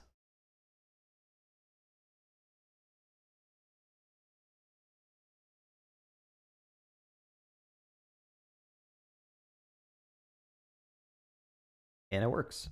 I have it backwards though. So let me swap that. Let's go back up to here. I'm gonna go ahead and just swap this real quick. There we go. So if you're bookmarked, you're going to make a yellow, and oops, let me get rid of that semicolon.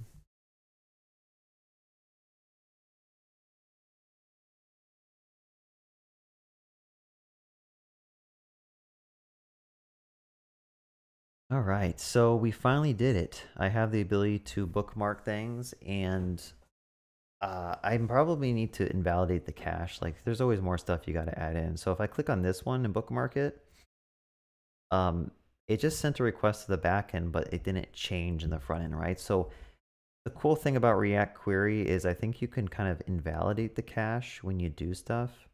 I don't remember how to do that. I think it's like there's might be an invalidate function.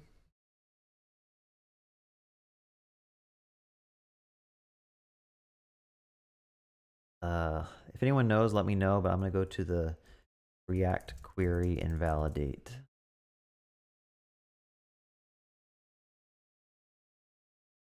Oh, I think I'm invalidating the wrong thing. I think I need to invalidate. Validate. Is this how you do it? Invalidate is assigned but never used. So again, like you could do client-side prediction, or what's it called? Let's just see if this works. Again, like I'm not going to try to make this the most performant code. I think I can add a callback here called like on success, and I can call invalidate here. If anyone in the stream is really familiar with React Query, let me know if this is the proper way to kind of do this stuff. It obviously isn't, because I'm getting a red invalidate is not a function here. So let's go back to the docs, which I was about to go to. Query client invalidate queries. There's got to be an easier way to do that.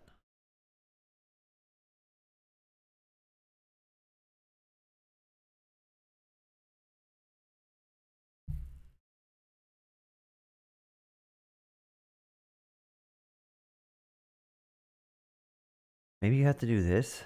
Query client invalidate queries. I thought there was a way to just like invalidate it directly. But maybe there's not. Query invalidation.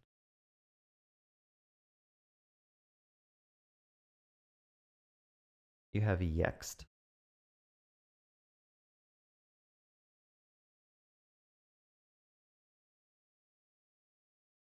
Line 33, I wrote Yext.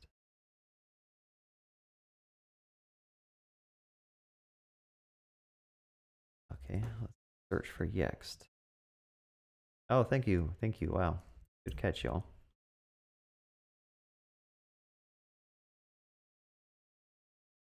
Good catch. But I still don't think that helps the issue, because I think the data is going to be stale, right? So I need to like either do some client-side prediction, or I need to invalidate the query, so I'll refetch the bookmarks from the back end. There's so many different ways you can do this. Some of them are more performant than the others. I like to just do the easiest approach first. But let's just do this. I feel like there's a better way to do this. Use query.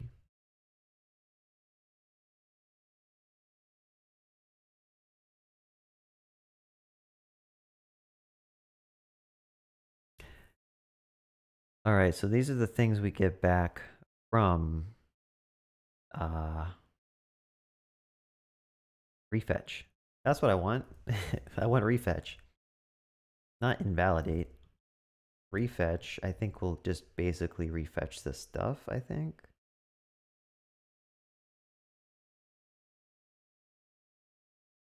Again, like I know there's better ways to do this. This is not the most performant way, but the way I work is I just try to get the thing working and then make it right and then make it fast. So let's, cool. So I clicked it and you notice that it actually changed directly. Now I think that was because I added the refetch logic and not because I changed the misspelling for text.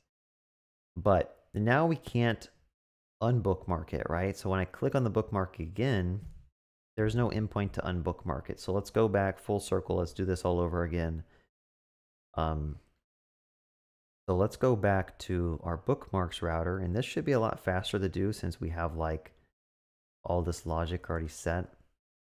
We could potentially hack at this endpoint to make it toggle, like dynamically change from being bookmarked to not.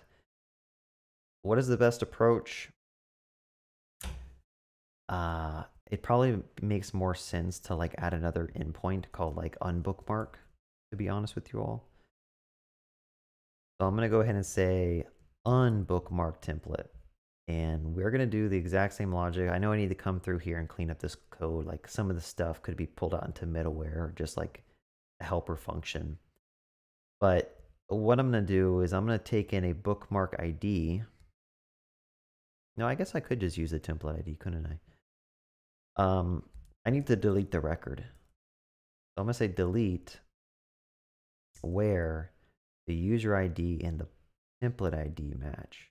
Okay, so I should just delete the entire record from the database and template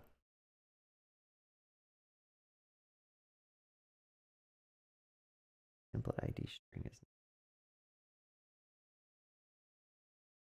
All right, so we got a TypeScript error. What's going on here? Type user ID string template ID string is not assignable to the type bookmark where unique input. Object literal may only specify known properties and user ID does not exist.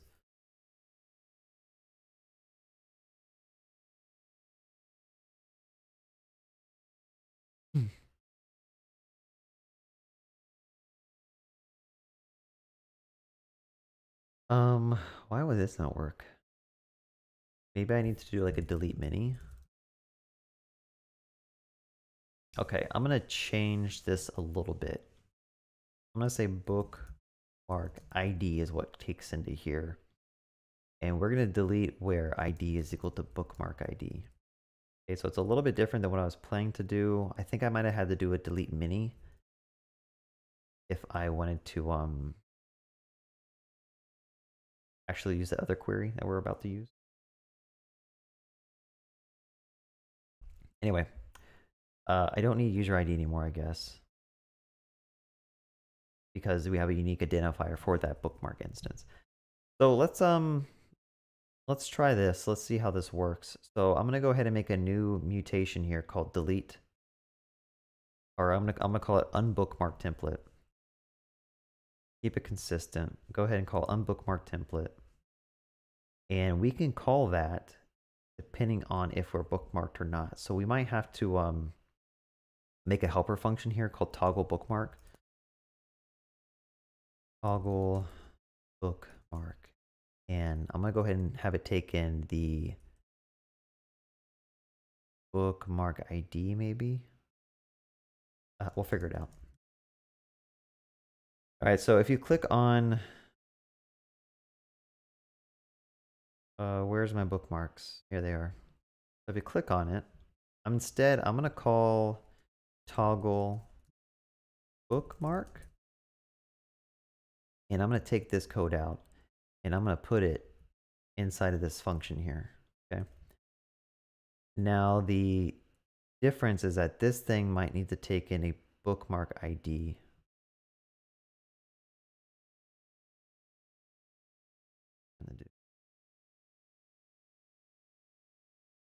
Let me just go ahead and do like this.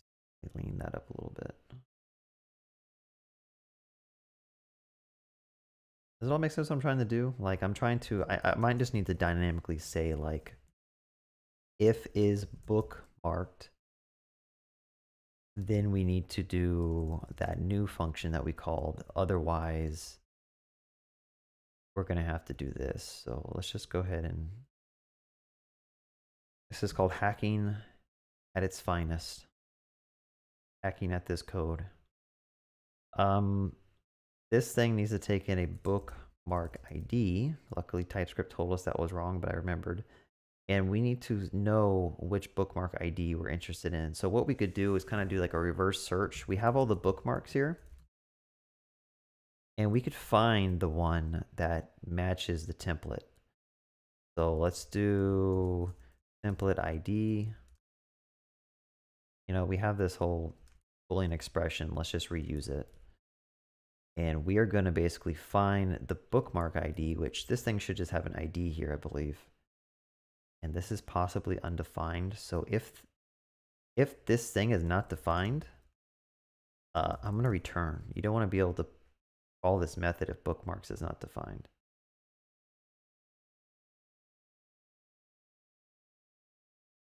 It's saying this thing is possibly undefined as well. I wonder why that's doing that. Possibly undefined.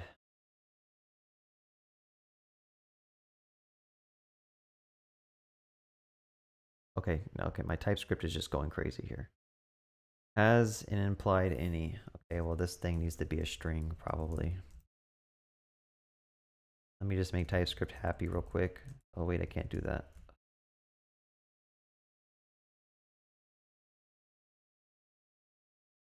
Actually, I kind of wonder why this is complaining. Isn't bookmarks already a... No, it's not. Bookmarks. Bookmark has implied any. All right, so I think I might have to like figure out a way to type this thing.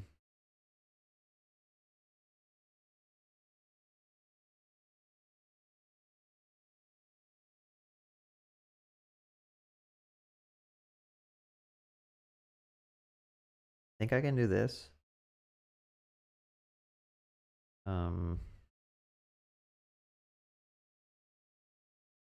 Right now I'm just making TypeScript happy. Like, I need to make sure I have my Prisma bookmark type set into use query so that it knows how to work with it. But oh, there's two of them. That's not good. As bookmark icon.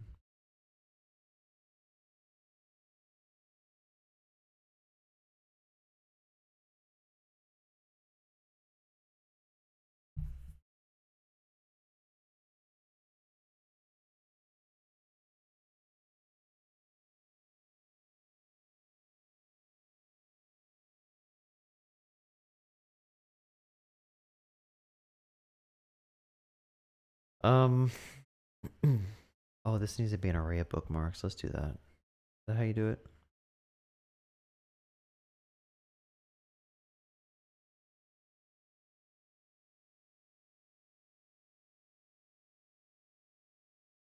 I might just stop worrying about trying to type this stuff. I thought gRPC should already know when I'm returning from this, so I'm not sure if I'm doing something wrong.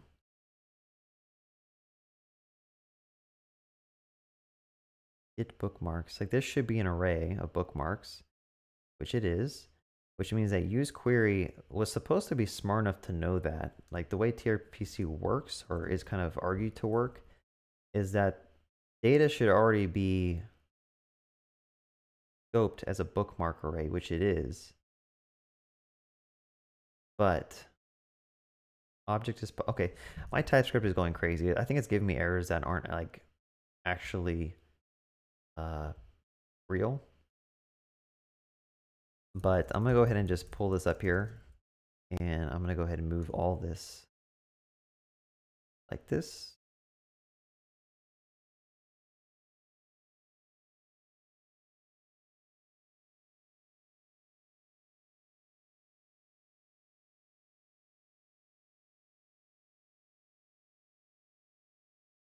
Yeah, I read comments. Sorry, I have my comments over on my phone on my right, but I find that I get really distracted when I keep on having to take breaks from what I'm actually trying to do, which is build something, and then going back to the comments and stuff. So I will go back when I feel like I'm at a good stopping point and address the comments. So just give me a second. JavaScript is, I'm using TypeScript. Right now I'm just fighting like compile errors, but again, I'm trying to learn TypeScript, so I'm not like the best at it. But what I'm trying to do is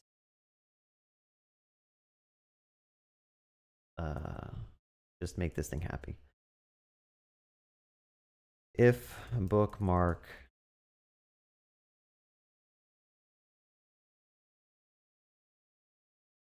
I think I'm almost there.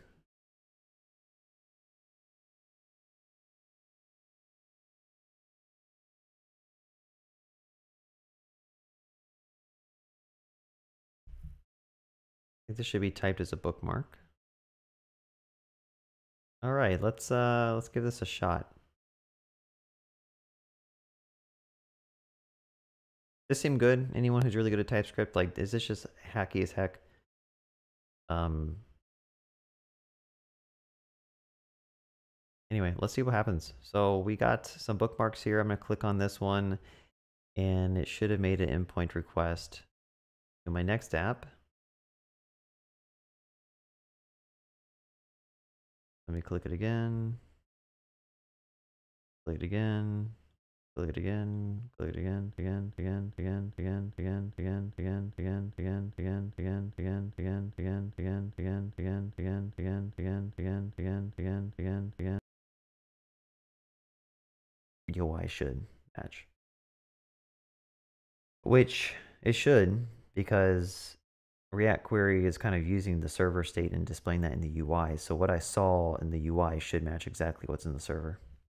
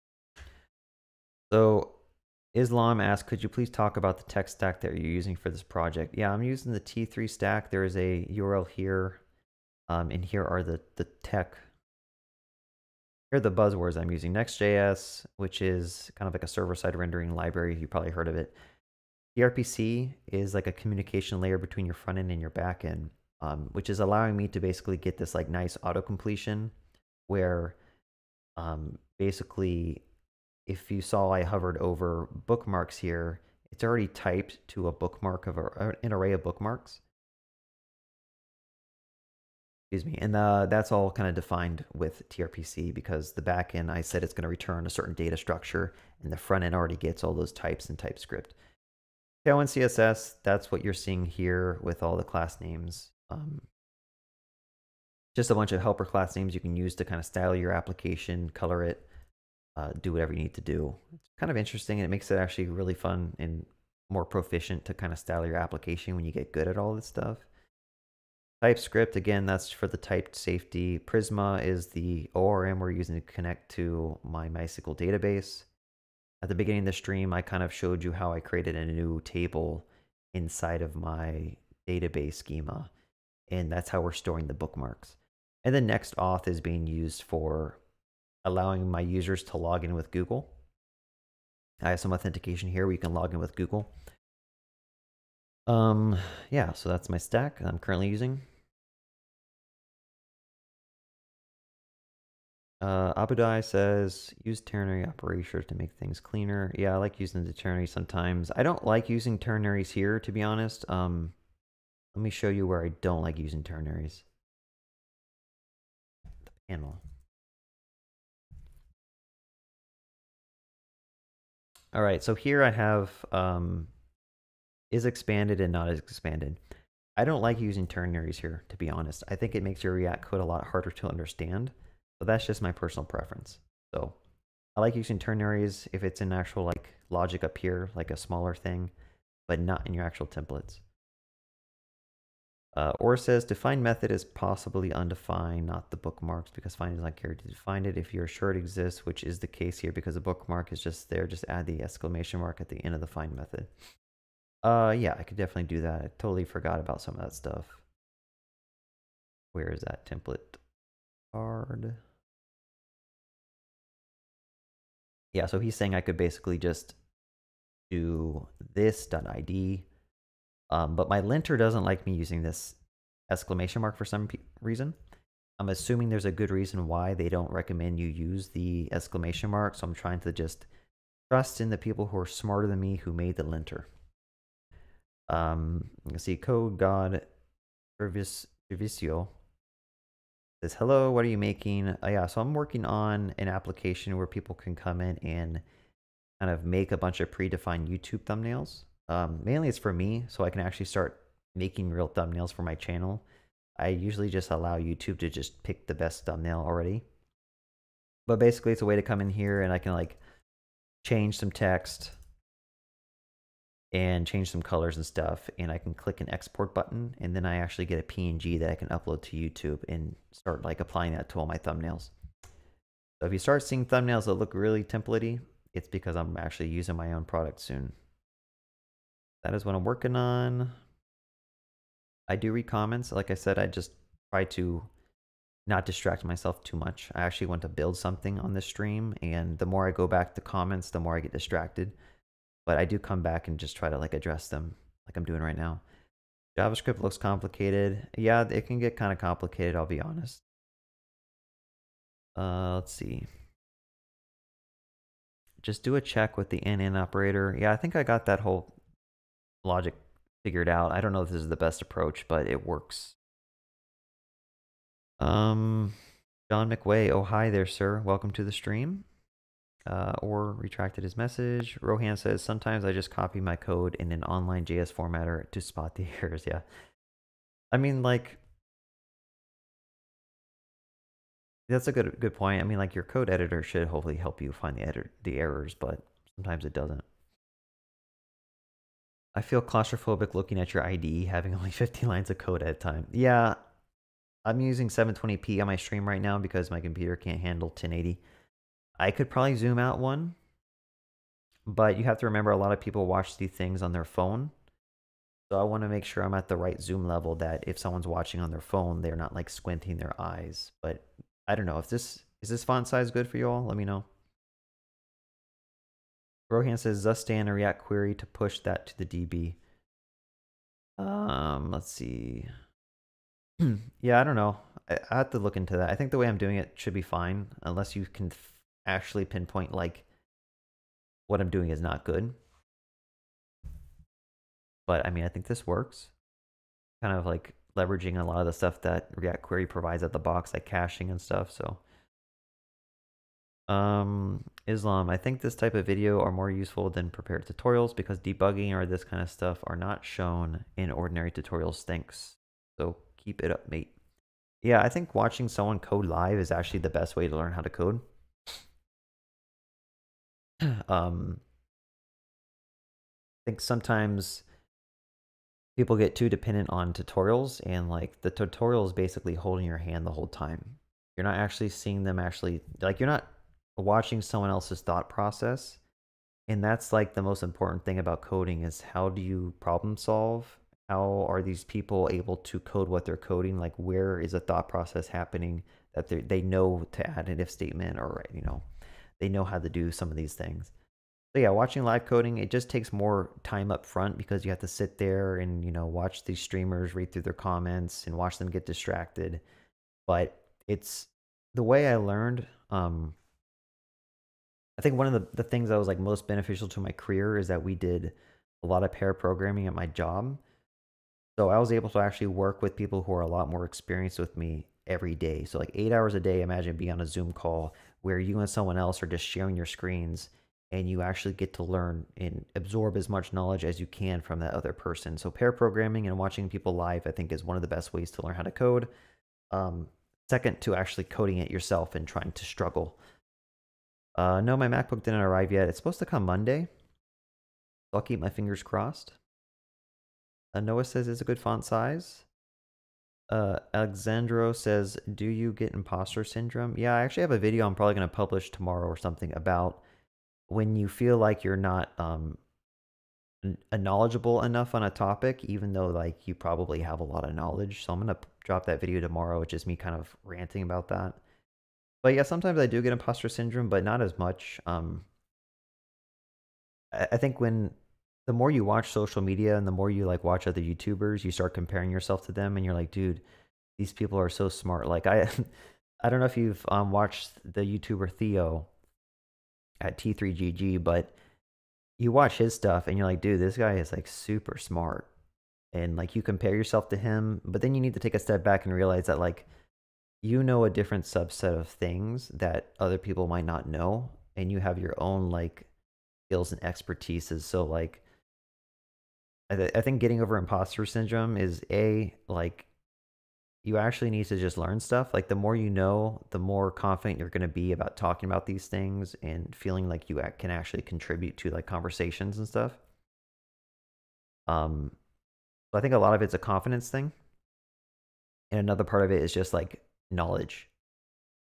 Like if you don't know stuff, if you've only been coding for a year, you don't have imposter syndrome. You're just a beginner, right? So you don't really know what you're doing. So it makes sense to feel like an imposter because technically you kind of are an imposter because you don't know what you're doing. But yeah, I mean, like if you're in internship, that makes sense to feel like you're an imposter because you're inexperienced, right? And it's not that you're an imposter. You just need to realize that you're an intern. You're not a junior developer. You're not a mid developer. You're not a senior developer. You are a intern. And I guess one way to really put your personal experience into perspective is to find other interns as well. And I have a lot of interns on my Discord, and like they struggle. They talk about how they struggle and like how much, you know, they feel like anxiety going into work because they feel like everyone's just like smarter than them and stuff, and they have no idea what they're doing. And I think even for me, like when I first started coding, like the first couple of years, I don't feel like I actually knew what I was doing. Until you reach a certain point where you can actually start solving the problems yourself and not asking for help, you're always going to kind of feel like an imposter.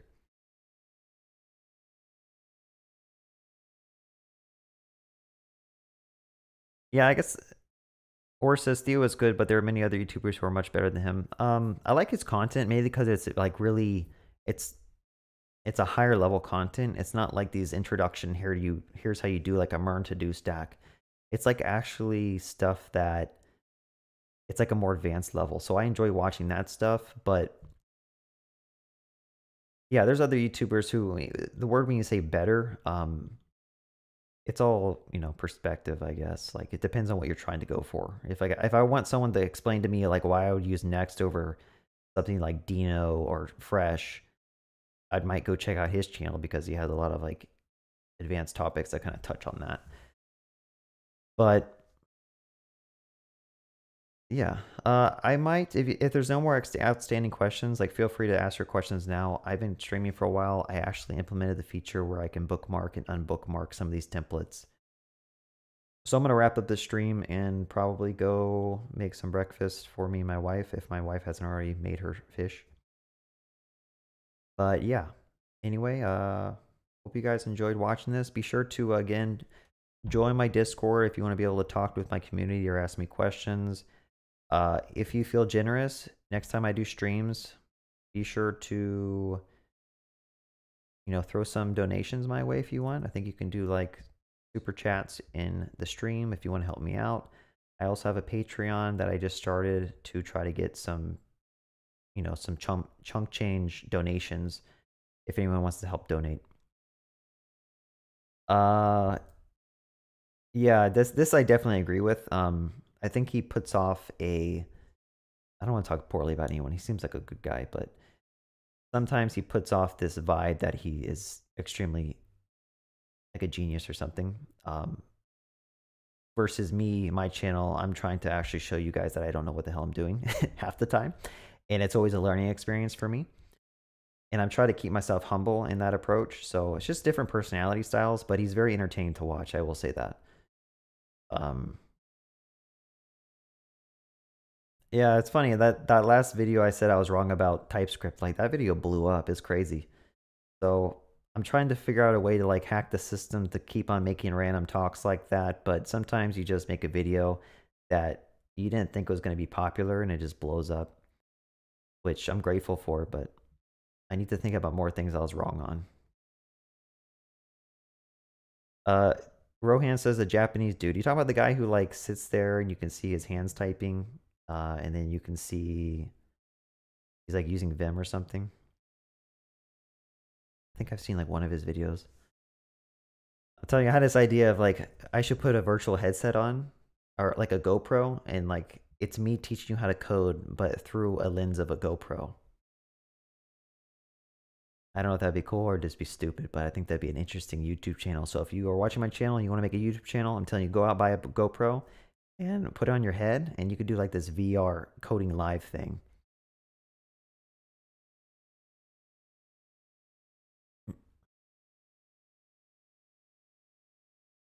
He uploaded another video after. Yes, Rohan, thank you so much. Definitely appreciate the super chat. On 2 super chats this stream, so I'm super stoked about that. Thank you all.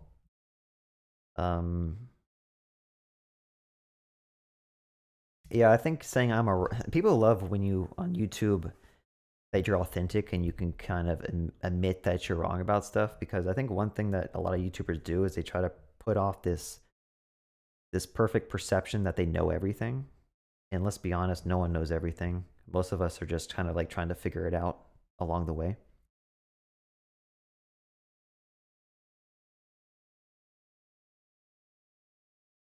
What are you saying sounds weird?